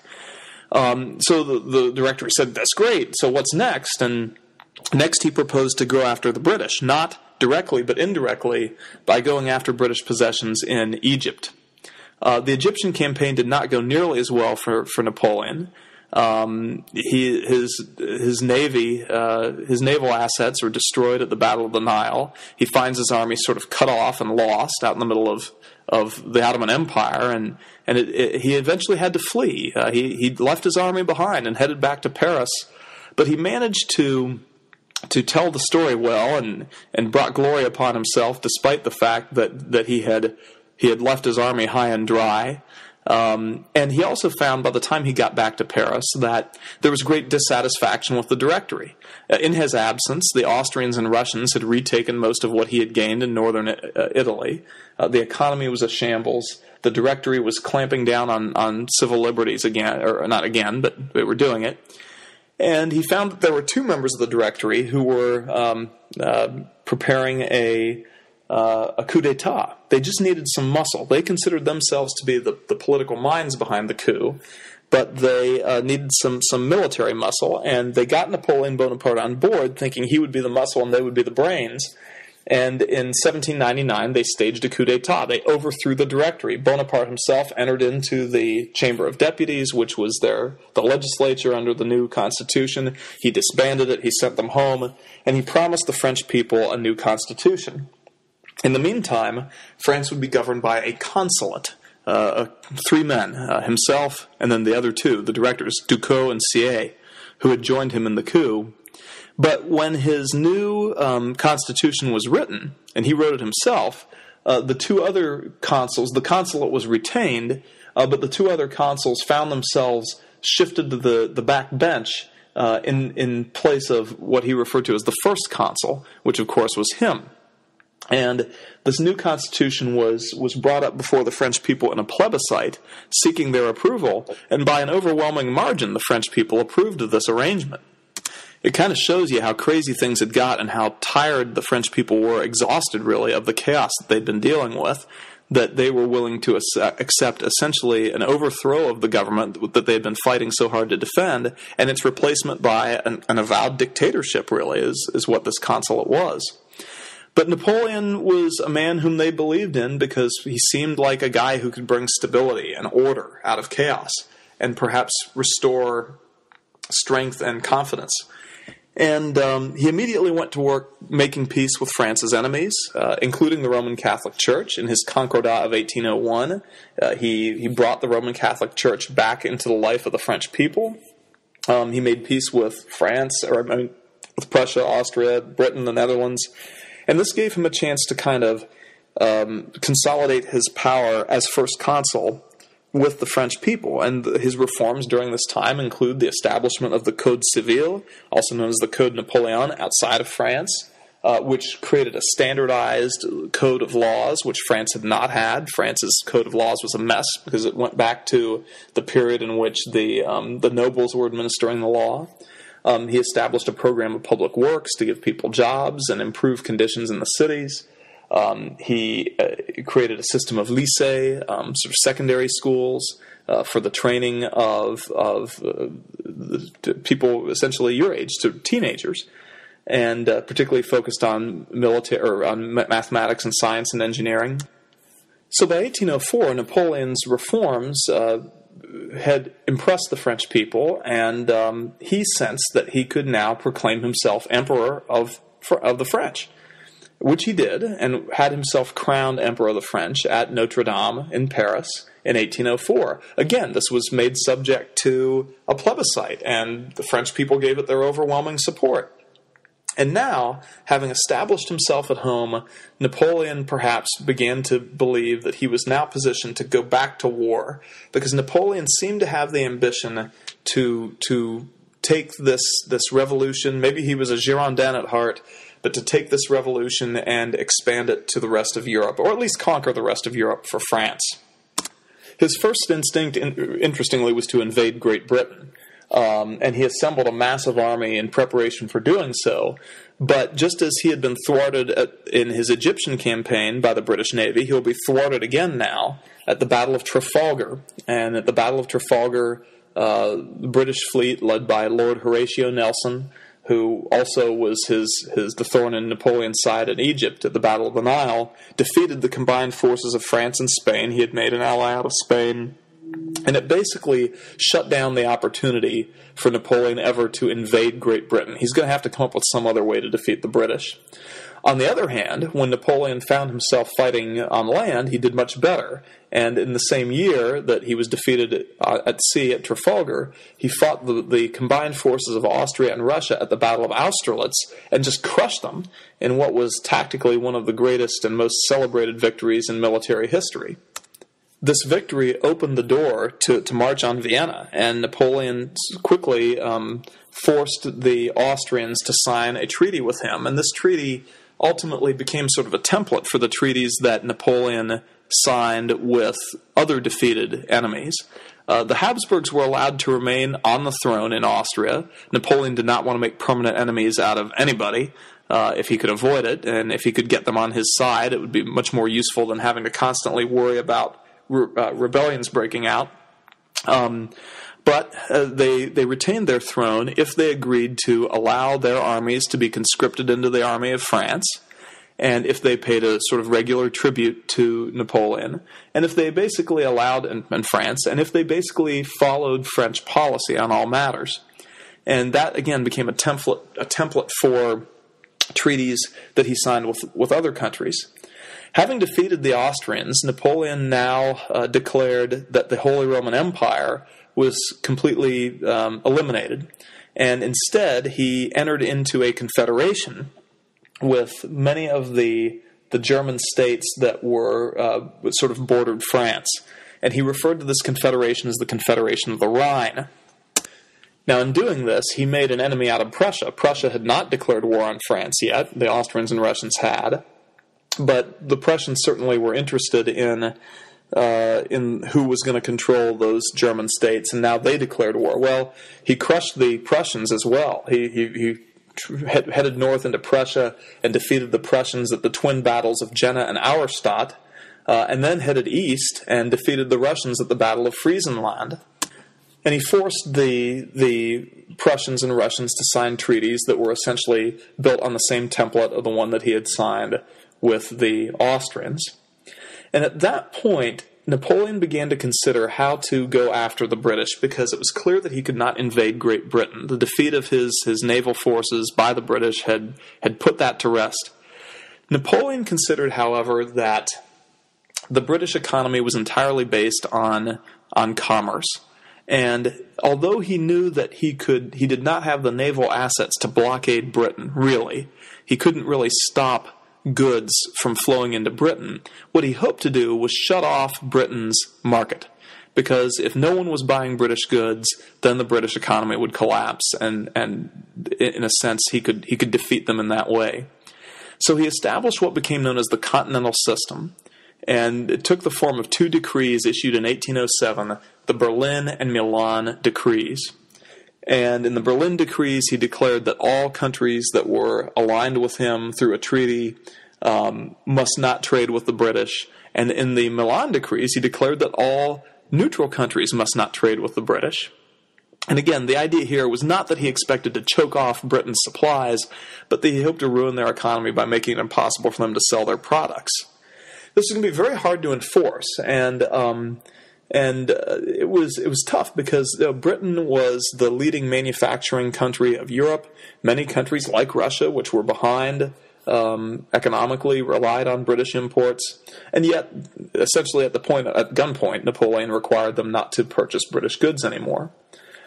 At first, many people were okay with it. They didn't like the British. The British were unpopular because of their desire to control the seas and their sort of monopoly on trade. But there were those who sought to trade with the British, namely Portugal. Portugal is a longtime ally of the British. They continued to trade with them, and Napoleon was sort of outraged that a country as small and weak and insignificant as Portugal would defy him on this. So he decided to invade Portugal and punish them to make a point. And unfortunately, to get to Portugal, he had to march through Spain. Well, that was fine. He had established a treaty with Spain. But as French forces marched across Spain, they came under attack not by the Spanish army, but by the Spanish people. The Spanish people were devoutly Roman Catholic, did not like the French army, didn't like the French Revolution, didn't like its anti-Christian policies, despite the fact that Napoleon had established the Concordat of 1801. France was considered almost an atheist country by the Spanish, and they also didn't like the fact that foreign forces were marching on their soil, and so they attacked. They waged what became known as guerrilla war, little war, staging small-scale attacks on Napoleon's forces and then sort of disappearing. They were sort of like ambushes, assaults, and then disappear. It was very tough for Napoleon's forces. So Napoleon found himself fighting the Spanish guerrillas as well as the Portuguese. He told the King of Spain, "You've got to get control of this," and whether it was because he couldn't or he didn't really want to, it didn't happen. So Napoleon removed the King of Spain and replaced him with his brother Joseph. Well, that was a mistake. He just made an enemy out of it. Now the Spanish army is out to get him. So it was the guerrillas, the Portuguese, and the Spanish army, and it really was a problem for Napoleon's armies. They found themselves bleeding to death. The British were impressed, and they sent Arthur Wellesley, the Duke of Wellington, with a British army, and they joined in the war. And so now, from 1807 to 1814, at a time when he really can't afford it, Napoleon got himself sucked into a war in a theater where he had never intended to fight one. And the Peninsular War drained French military resources at a time when he couldn't really afford it. In the meantime, Napoleon had essentially made every effort to manage his empire as best he could. There were essentially 3 tiers of conquered areas. On the one hand, you had territories which had been conquered and absorbed into the French state and incorporated into the French government itself, like the Austrian Netherlands and northern Italy. You had states that had been essentially conquered and placed under the control of one of Napoleon's relatives. Spain would be an example of that. The Confederation of the Rhine, another. The Grand Duchy of Warsaw, which is today Poland, another. And then finally there were those states which remained intact with their traditional leaders in place, Austria, Prussia, Russia, but they were attached by binding treaties to Napoleon. Now, in all of these places, his policies prevailed, and he required all of them to enact the Code Napoleon. But this is how he was trying to manage his empire. The thing was that it didn't go well for him. The Code Napoleon, on the one hand, made everybody free under the law, and it essentially banished serfdom. And so, of course, that ticked off nobles all across Eastern Europe. So the nobles were not for Napoleon. And it also brought the French conceptions of freedom of worship to the rest of Europe, and that ticked off the church. So the two upper estates of Eastern European society, Central European as well, the church and the nobles, were upset with Napoleon. And although peasants maybe should have been quite happy with the Napoleonic Code, it didn't give them anything but their freedom. And instead, French armies in the area typically confiscated their crops and sometimes ravaged their territory, so the peasants weren't really happy with Napoleon either. And since Napoleon was telling them they couldn't trade with the British, which would be normally their best trading partner, the middle class wasn't that happy with them. So really, Napoleon didn't really make anybody happy. And gradually he began to lose sight of what his mission was. At the beginning of his career, he was all about spreading the revolution and eliminating tyranny and spreading the principles of republican government. But by now, he was just a plain old monarch himself. He had married Marie-Louise Habsburg of Austria so they could produce children, so he could pass down his empire. And so the reason for fighting of French soldiers was now changing. They were fighting essentially for him the way that Austrian or Prussian soldiers had fought for their monarchs, and why bother at that point? And in 1814 then, Russia announced that they were no longer going to abide by the continental system, that they were going to start trading with the British. And Napoleon, outraged again, built this monstrous army, 600,000 men, known as the Grande Armée. Only 200,000 of them were French. The rest of them were from countries that they had conquered. And he invaded Russia. The Russians, led by their Tsar Alexander I, retreated deep inside Russian territory, destroying everything that would be left behind. Napoleon would not have crops or shelter. His armies, which moved fast by capturing those things instead of carrying them, would be deprived of them. And finally, Napoleon's army, when it reached Moscow, found the city had been burned, so that they would not even be able to shelter in the city over the winter. And Napoleon realized he'd been had, and he attempted to retreat. And way out ahead of his army, just in the same way he had abandoned his armies when the Egyptian campaign failed, Napoleon fled back to Paris, leaving his army to trudge back through a bitter winter. And the retreat from Moscow was devastating. Napoleon lost 95% of his men. Now, many of those may have simply gone home, but his army dissipated. He was able to assemble an army among the French, but now, with Austria, Prussia, and Russia having rescinded their treaties with him, seeing that he was wounded, they now converged on him. And in one last great battle, the Battle of Leipzig, also known as the Battle of Nations, they defeated Napoleon's army. And in the Treaty of Fontainebleau, Napoleon abdicated. He was sent to the island of Elba, and there he was held in exile. He was actually designated as the Emperor of Elba, and he took that role quite seriously. And in the meantime, Louis XVIII, who was the younger brother of Louis XVI, was installed as the King of France.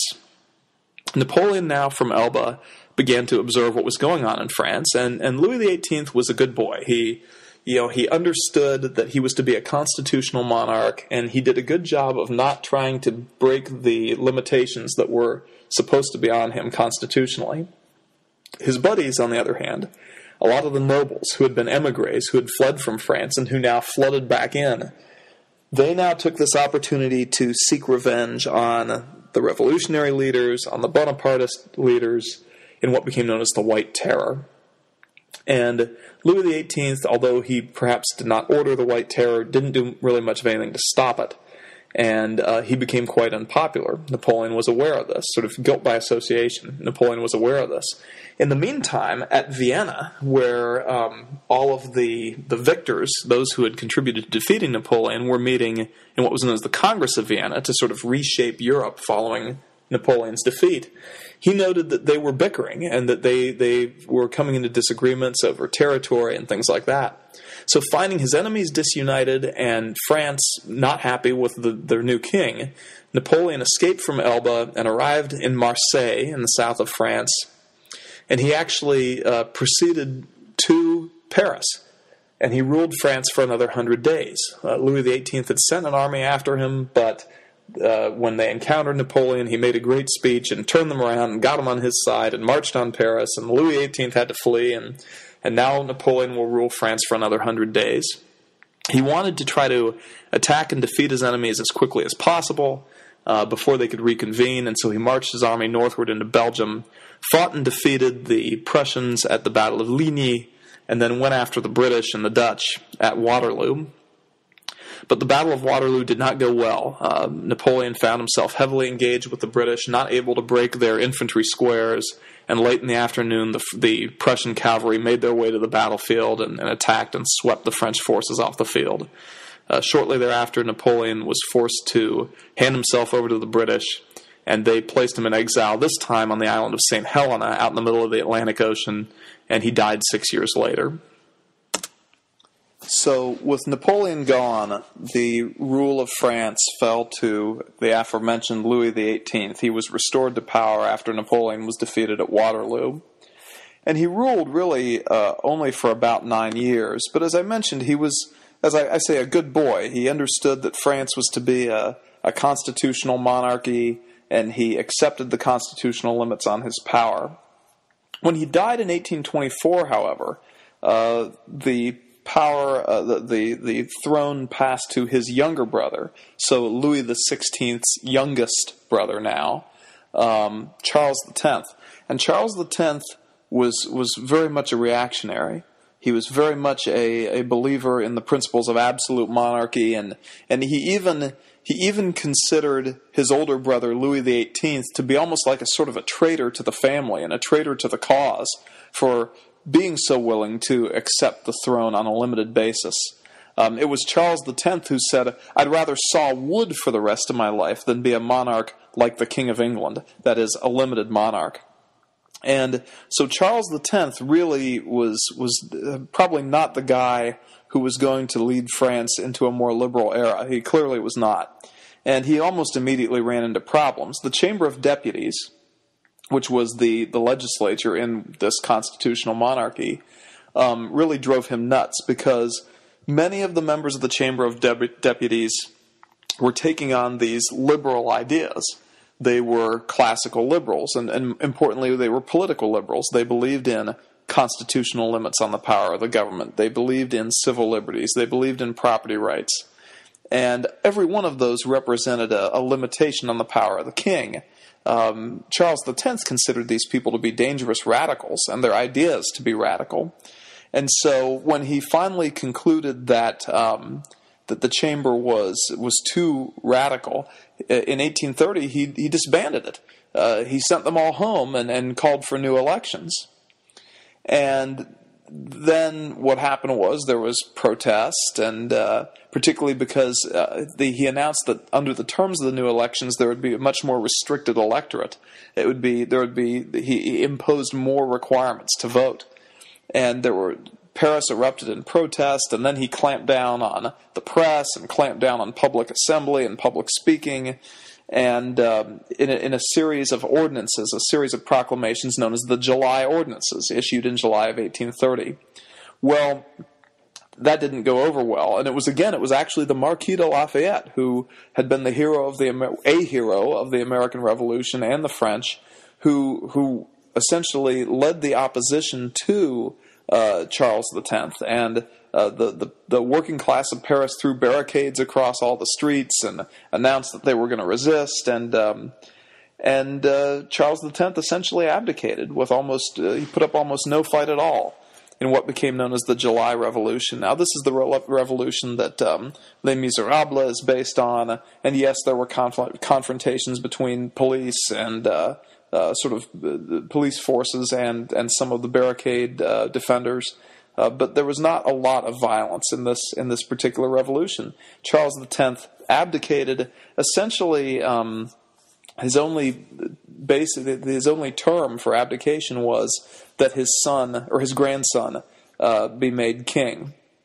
Well, the revolutionaries sort of reluctantly accepted that, but in time they offered instead the position of king to his uncle, Louis Philippe. Louis Philippe was the Duke of Orleans, the Duc d'Orléans, and was a member of a different branch of the Bourbon family.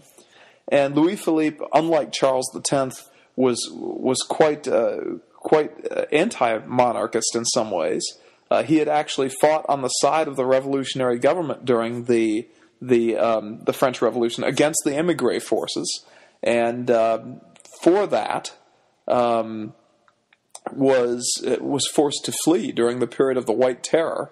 Was forced to flee from France, and he sojourned in the United States, and he had actually visited the United States during the Reign of Terror as well, and basically found a model for governing in George Washington. And Louis Philippe did not wish to affect the airs of a monarch. He didn't dress like a monarch, didn't wear a crown or carry a scepter or wear royal purple robes. He dressed like a sort of middle-class businessman, and he became known as the bourgeois monarch and the citizen king, and he was known for walking from the royal palace in the city to where he worked, and he would carry an umbrella, and that became sort of his symbol, not the scepter, but the umbrella. And in a lot of ways, upon his ascension to the throne in 1830, he was supposed to be a regent, but instead became king. He was very much celebrated amongst the liberals and amongst the working class. He was sort of like one of them. But the French nation that he governed was politically quite divided. There were those who believed that the best course for France in the future was to restore the monarchy. These people were known as legitimatists. Some of them felt that the Duc d'Orléans, that Louis Philippe had usurped the proper role, or had usurped his position, and that the other branch of the Bourbon family ought to be restored.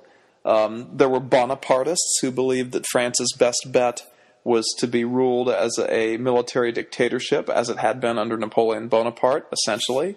You had Republicans who believed in a republican form of government. These folks were liberals who believed in sort of increasingly constitutional government by a representative legislature that was elected by a broad suffrage and that kind of thing.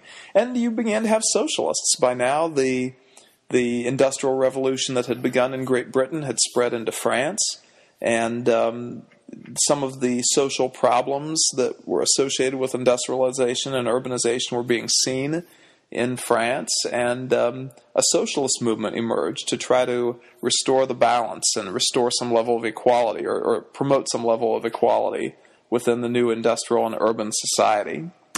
And despite the fact that he reigned for 18 years, from 1830 until 1848, it was this issue that ultimately toppled Louis Philippe, because Louis Philippe was a bourgeois monarch, and what that means is he had embraced the principles of classical liberalism.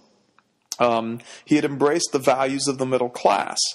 And although that was a very attractive stance at the beginning, when what they were comparing him to was Charles X, over time, as French society changed, as French society emerged as an industrial and urban society, Louis Philippe's classical liberal philosophy held that it was not the job of the government to try to address those problems that were emerging, much in the same way that initially in Britain the sense of many was that it was not the government's job to try to engineer society or try to control the economy or try to produce better social circumstances for the working class. And because his philosophy was this classical liberal philosophy, it prevented Louis Philippe from responding to the changes that industrialization and urbanization were bringing about in French society. And unfortunately, the more out of tune he seemed to be to that, the more frustrated his people became with him. So that by February of 1848, he was faced with the same level of dissension within the Chamber of Deputies that his predecessor, Charles X, had faced back in 1830. And unfortunately for Louis Philippe, he reacted in much the same way. He suspended the chamber, he restricted freedom of speech, freedom of the press, freedom of assembly, and once again the barricades go up. And in February of 1848, you have another revolution, a third French Revolution now. This one saw soldiers fighting in the streets with the defenders of the barricades, with the working class of Paris. But after 3 days of fighting, The working class prevailed, and Louis Philippe was now forced to flee into exile.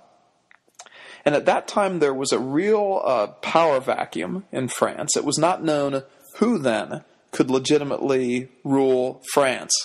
And in light of that power vacuum, influence fell to those who were the best organized and who had the clearest idea ideologically about what they were about, and that were the socialists, led by Louis Blanc. And in this atmosphere in which the working class of Paris had sort of won this great victory and had achieved this great revolution, the socialists took an opportunity to sort of bring forward their agenda, and Louis Blanc created what were known as national workshops, which were large programs of public works that were designed to enrich the lives of the urban working class, provide them with income, provide them with food and shelter, and essentially provide them with a job and sort of upgrade the quality of life in the cities. The problem with these national workshops was how they were to be paid for. And he proposed to pay for them through an increase in land taxes. And that really turned off a lot of working class agricultural workers. So peasants, if you want to call them that, small-scale farmers, by taxing their land in order to subsidize these national workshops, Louis Blanc really turned them against his program. Why should we pay for a program that benefits urban workers, was the perspective of the agricultural working class, and it divided French society. And so when it came time to create a new constitution after the Revolution of 1848, and elections were held throughout France to determine who would be the delegates to create this new constitution, the delegates who were elected were largely conservative. Very few socialists were elected. And that outraged the working class in Paris, and guess what? Up went the barricades again. And, the first time the barricades went up in 1830, the working class prevailed with essentially no resistance. And then the second time it went up in February, the working class again prevailed, despite some resistance from the army. But this time they did not prevail. In what was known as the Bloody June days of June 1848, this time the army moved in, and representing a French nation that really did not support. The French nation supported the toppling of Louis Philippe, but the French nation did not support the preservation of Louis Blanc and the socialists and the national workshops and the tax scheme that went with them. And so this time the working class was overthrown and badly defeated. And as they tried to build a new constitution, the French people settled on a republic known as the Second French Republic. The Second French Republic, established in 1848, was a parliamentary presidential republic. There would be an elected parliament. There would be an elected parliament. This would be the representative. They would carry the legislative authority. But then separately from them, the French people would elect a president. So this is sort of based on the American model. And this president would be the chief executive and head of state. When it came time to elect a chief executive, the French people elected Louis Napoleon Bonaparte, who was the nephew of Napoleon Bonaparte, the great emperor and conqueror. Upon what basis did they choose him?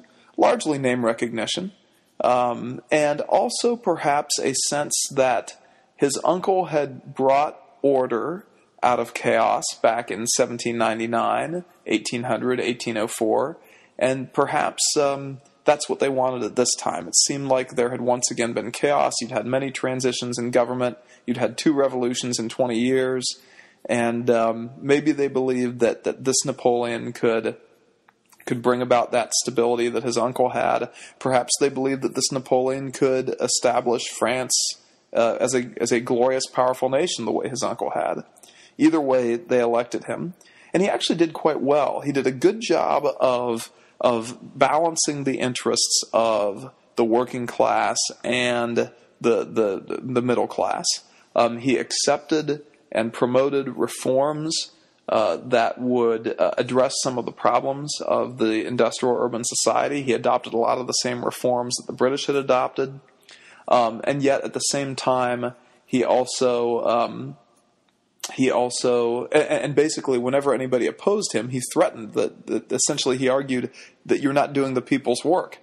And then, on the other hand, he also promoted business through the development of a sort of national bank, modeled on the same model as Alexander Hamilton's National Bank in the United States.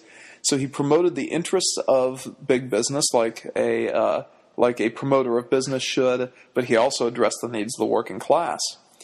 And he was therefore quite popular, and 4 years after being elected president, he declared himself emperor and suspended the Constitution and declared the Second French Empire, renamed himself Napoleon III, and had himself crowned as emperor, just as his uncle had done.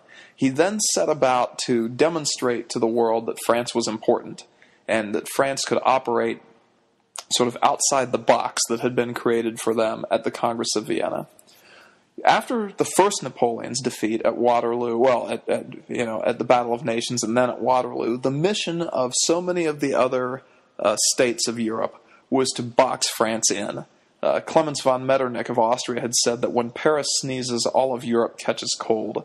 So one of the missions of the monarchs at the Congress of Vienna was to sort of build a wall of strong states around France and box France in.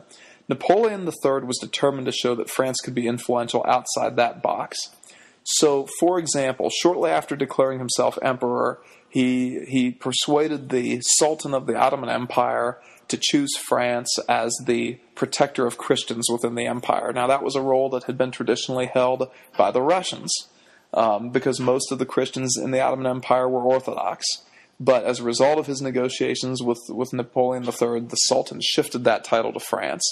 The Russians, who were looking for a reason to fight the Ottoman Empire anyway, because they were hoping to gain control of the straits that would give them access to the Black Sea, they declared war, and France and the Ottoman Empire, and then they got Britain on their side, and Sardinia. They fought what was known as the Crimean War, a war from 1853 to 56 over the control of the Black Sea region.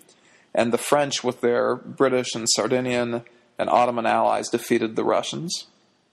And the French also at this time got involved in Italian unification. Napoleon III established an alliance with Sardinia following their work together in the Crimean War. He assisted the Sardinians in defeating the Austrians in northern Italy, helped drive them out of Lombardy. And then he took an interest in Napoleon III in some of the German states. Now, this is where he went wrong, because he got involved with Otto von Bismarck. And Otto von Bismarck of Prussia was looking to establish a German state, and he had his eyes on Alsace and Lorraine, which were regions of France which were ethnically divided, roughly equally, between ethnic French and ethnic Germans. And what happened was Napoleon III allowed himself to get manipulated by Otto von Bismarck. First of all, Otto von Bismarck secured a non-aggression pact with Napoleon III, so that when Prussia fought its war against Austria for control of the German Confederation, France did not intervene. And in return for that non-aggression pact, Otto von Bismarck essentially promised dominance over the southern German states, which were Catholic, to Napoleon III. Napoleon III was thrilled with this. But then Bismarck essentially double-crossed him and instead offered Prussian protection to those southern Catholic states. And when they sensed that Napoleon III was the real enemy, they gave their loyalty to Prussia.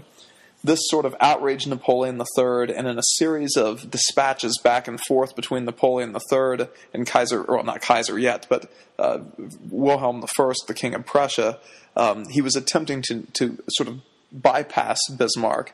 Bismarck, however, would not be bypassed, and he issued what became known as the Ems Dispatch, which was a dispatch from Wilhelm I, King of Prussia, back to Napoleon III. And Bismarck sort of edited it in such a way that it sounded hostile and insulting. And Bismarck distributed it not only to Napoleon III, but also to all of the French press. And immediately there was outrage against Prussia. It seemed as though Prussia had insulted France, and Wilhelm had insulted their emperor. And so there was this great outcry for war. And this led to the declaration of war in 1870, and what we have is the Franco-Prussian War. Well, the French were not prepared to fight this war. The Prussians very much were. It had been a war that Bismarck had been planning on fighting, and so the results were devastating for the French. They were crushed at the Battle of Sedan, and Napoleon III himself was carried off in chains, a prisoner of Otto von Bismarck. And in the absence of the emperor, who had ruled as emperor by then for 18 years, there was another attempt made by the working class of Paris to seize control of the state. This is known as the Paris Commune. And once again, up go the barricades in 1871. But once again, the working class of Paris, this time, as in the June days, the bloody June days of 1848, the working class of Paris does not represent the will of the French nation as a whole. And so they're defeated and crushed, and 10,000 of them are killed, and the barricades are defeated. So the barricades, the working class of Paris went 2-2 with their barricades. They succeeded in overthrowing Charles X in 1830, Louis Philippe in 1848, but then they were crushed by the army with bloody losses in June of 1848, and then with the Paris Commune in 1871. So France was then, a new constitution then was established, and France was declared again a republic. France's third republic, for those of you trying to keep track. It was the most inoffensive of options. You still had legitimatists who wanted to restore the monarchy. You still had Bonapartists who believed that despite Napoleon III's failures, that dictatorship was the best way to go. You still had socialists, although they got crushed in the Commune, and you still had Republicans. But the one thing that everybody agreed upon was that at least in a republic, everybody got their chance to win. And so it was the least offensive option. But interestingly, despite essentially being a punt, the French Third Republic lasted. It lasted from 1871 all the way until 1940, when France was overrun by the Germans. So it was the most stable French government that we've seen since the monarchy. Their greatest crisis came in 1894 with the Dreyfus Affair, but in some ways that crisis proved to strengthen the Republic. What had happened was Alfred Dreyfus, who was a French army officer, was accused of essentially giving away military secrets to the Germans. And what happened was he was stripped of his rank and discharged from the army and imprisoned. And then evidence emerged that he had been wrongly convicted. The army bunglingly tried to cover up this evidence, and the cover up unraveled, and it was unraveled by French author Émile Zola, Zola, in an article published that was called J'accuse, I Accuse, in which he basically laid out the whole case for how the army had bungled the whole thing, had convicted the wrong person, and then had covered, once they knew that they had done so, they had covered it up, and it led to a massive scandal in the government. Adding to this was the fact that Dreyfus was Jewish, and the battle lines within France came down to this: your legitimists and your Bonapartists and your traditionalists. The people who believed in strong authoritarian government supported the army against Dreyfus. The Republicans and the socialists supported Dreyfus. And really, the whole thing became very ugly. And on the side of the legitimist Bonapartist traditionalists, on the side of those who favored authoritarian government, a lot of their arguments became anti-Semitic tirades. Well, particularly as the process as it became more and more clear that the army had massively screwed this up, those legitimatists and Bonapartists looked stupider and stupider, and they looked more and more wrong, and they really lost credibility with the French public.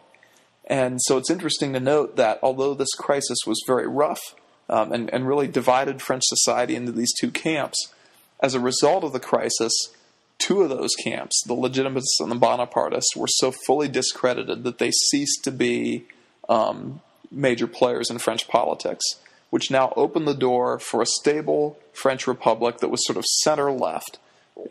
Republicans, liberal Republicans, it seems a strange phrase, but Republicans who embraced the ideas of classical liberalism on one hand, socialists on the other hand, and you had this sort of balance of power between them now through the French defeat in 1940.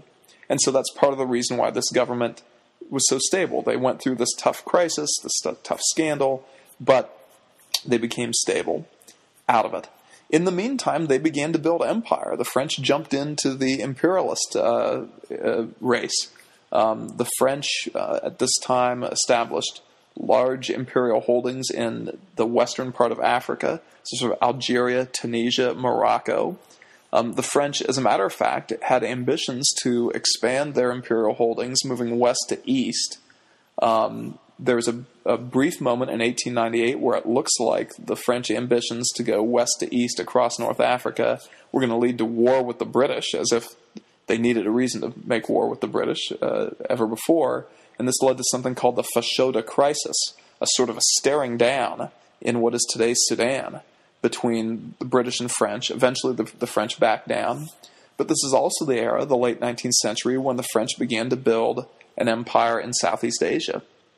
And it is when French Indochina was established, and the French, actually, the earliest French presence in Indochina began during the reign of Napoleon III, and it continued to grow through the end of the 19th century and the beginning of the 20th century. French Indochina continued to be French until it was stripped from them, again in 1940, by the advancing Japanese. But then after World War II, it became a colonial possession of the French again, but not for long. This is what resulted then in the French Indochina War, which evolved into the Vietnam War. So that brings us up almost to 1914 and the outbreak of World War I. The French helped to form the Triple Entente. The French and the Russians established the Triple Entente along with Great Britain in response to some of the moves of Germany. Now, as a result of the Franco-Prussian War, Germany had seized Alsace-Lorraine from France. In doing so, had made an irreconcilable enemy of France. France was determined to overturn the results of the Franco-Prussian War. So they were irreconcilable. Naturally, they were going to be against Germany. And they found willing allies in the Russians, who were outraged by German support for the Young Turks in the Ottoman Empire. And the French also found support from the British, who were outraged by Kaiser Wilhelm II's attempt to build up his fleet. And so that brings us up to the outbreak of World War I in 1914. And that's where we'll end this review session.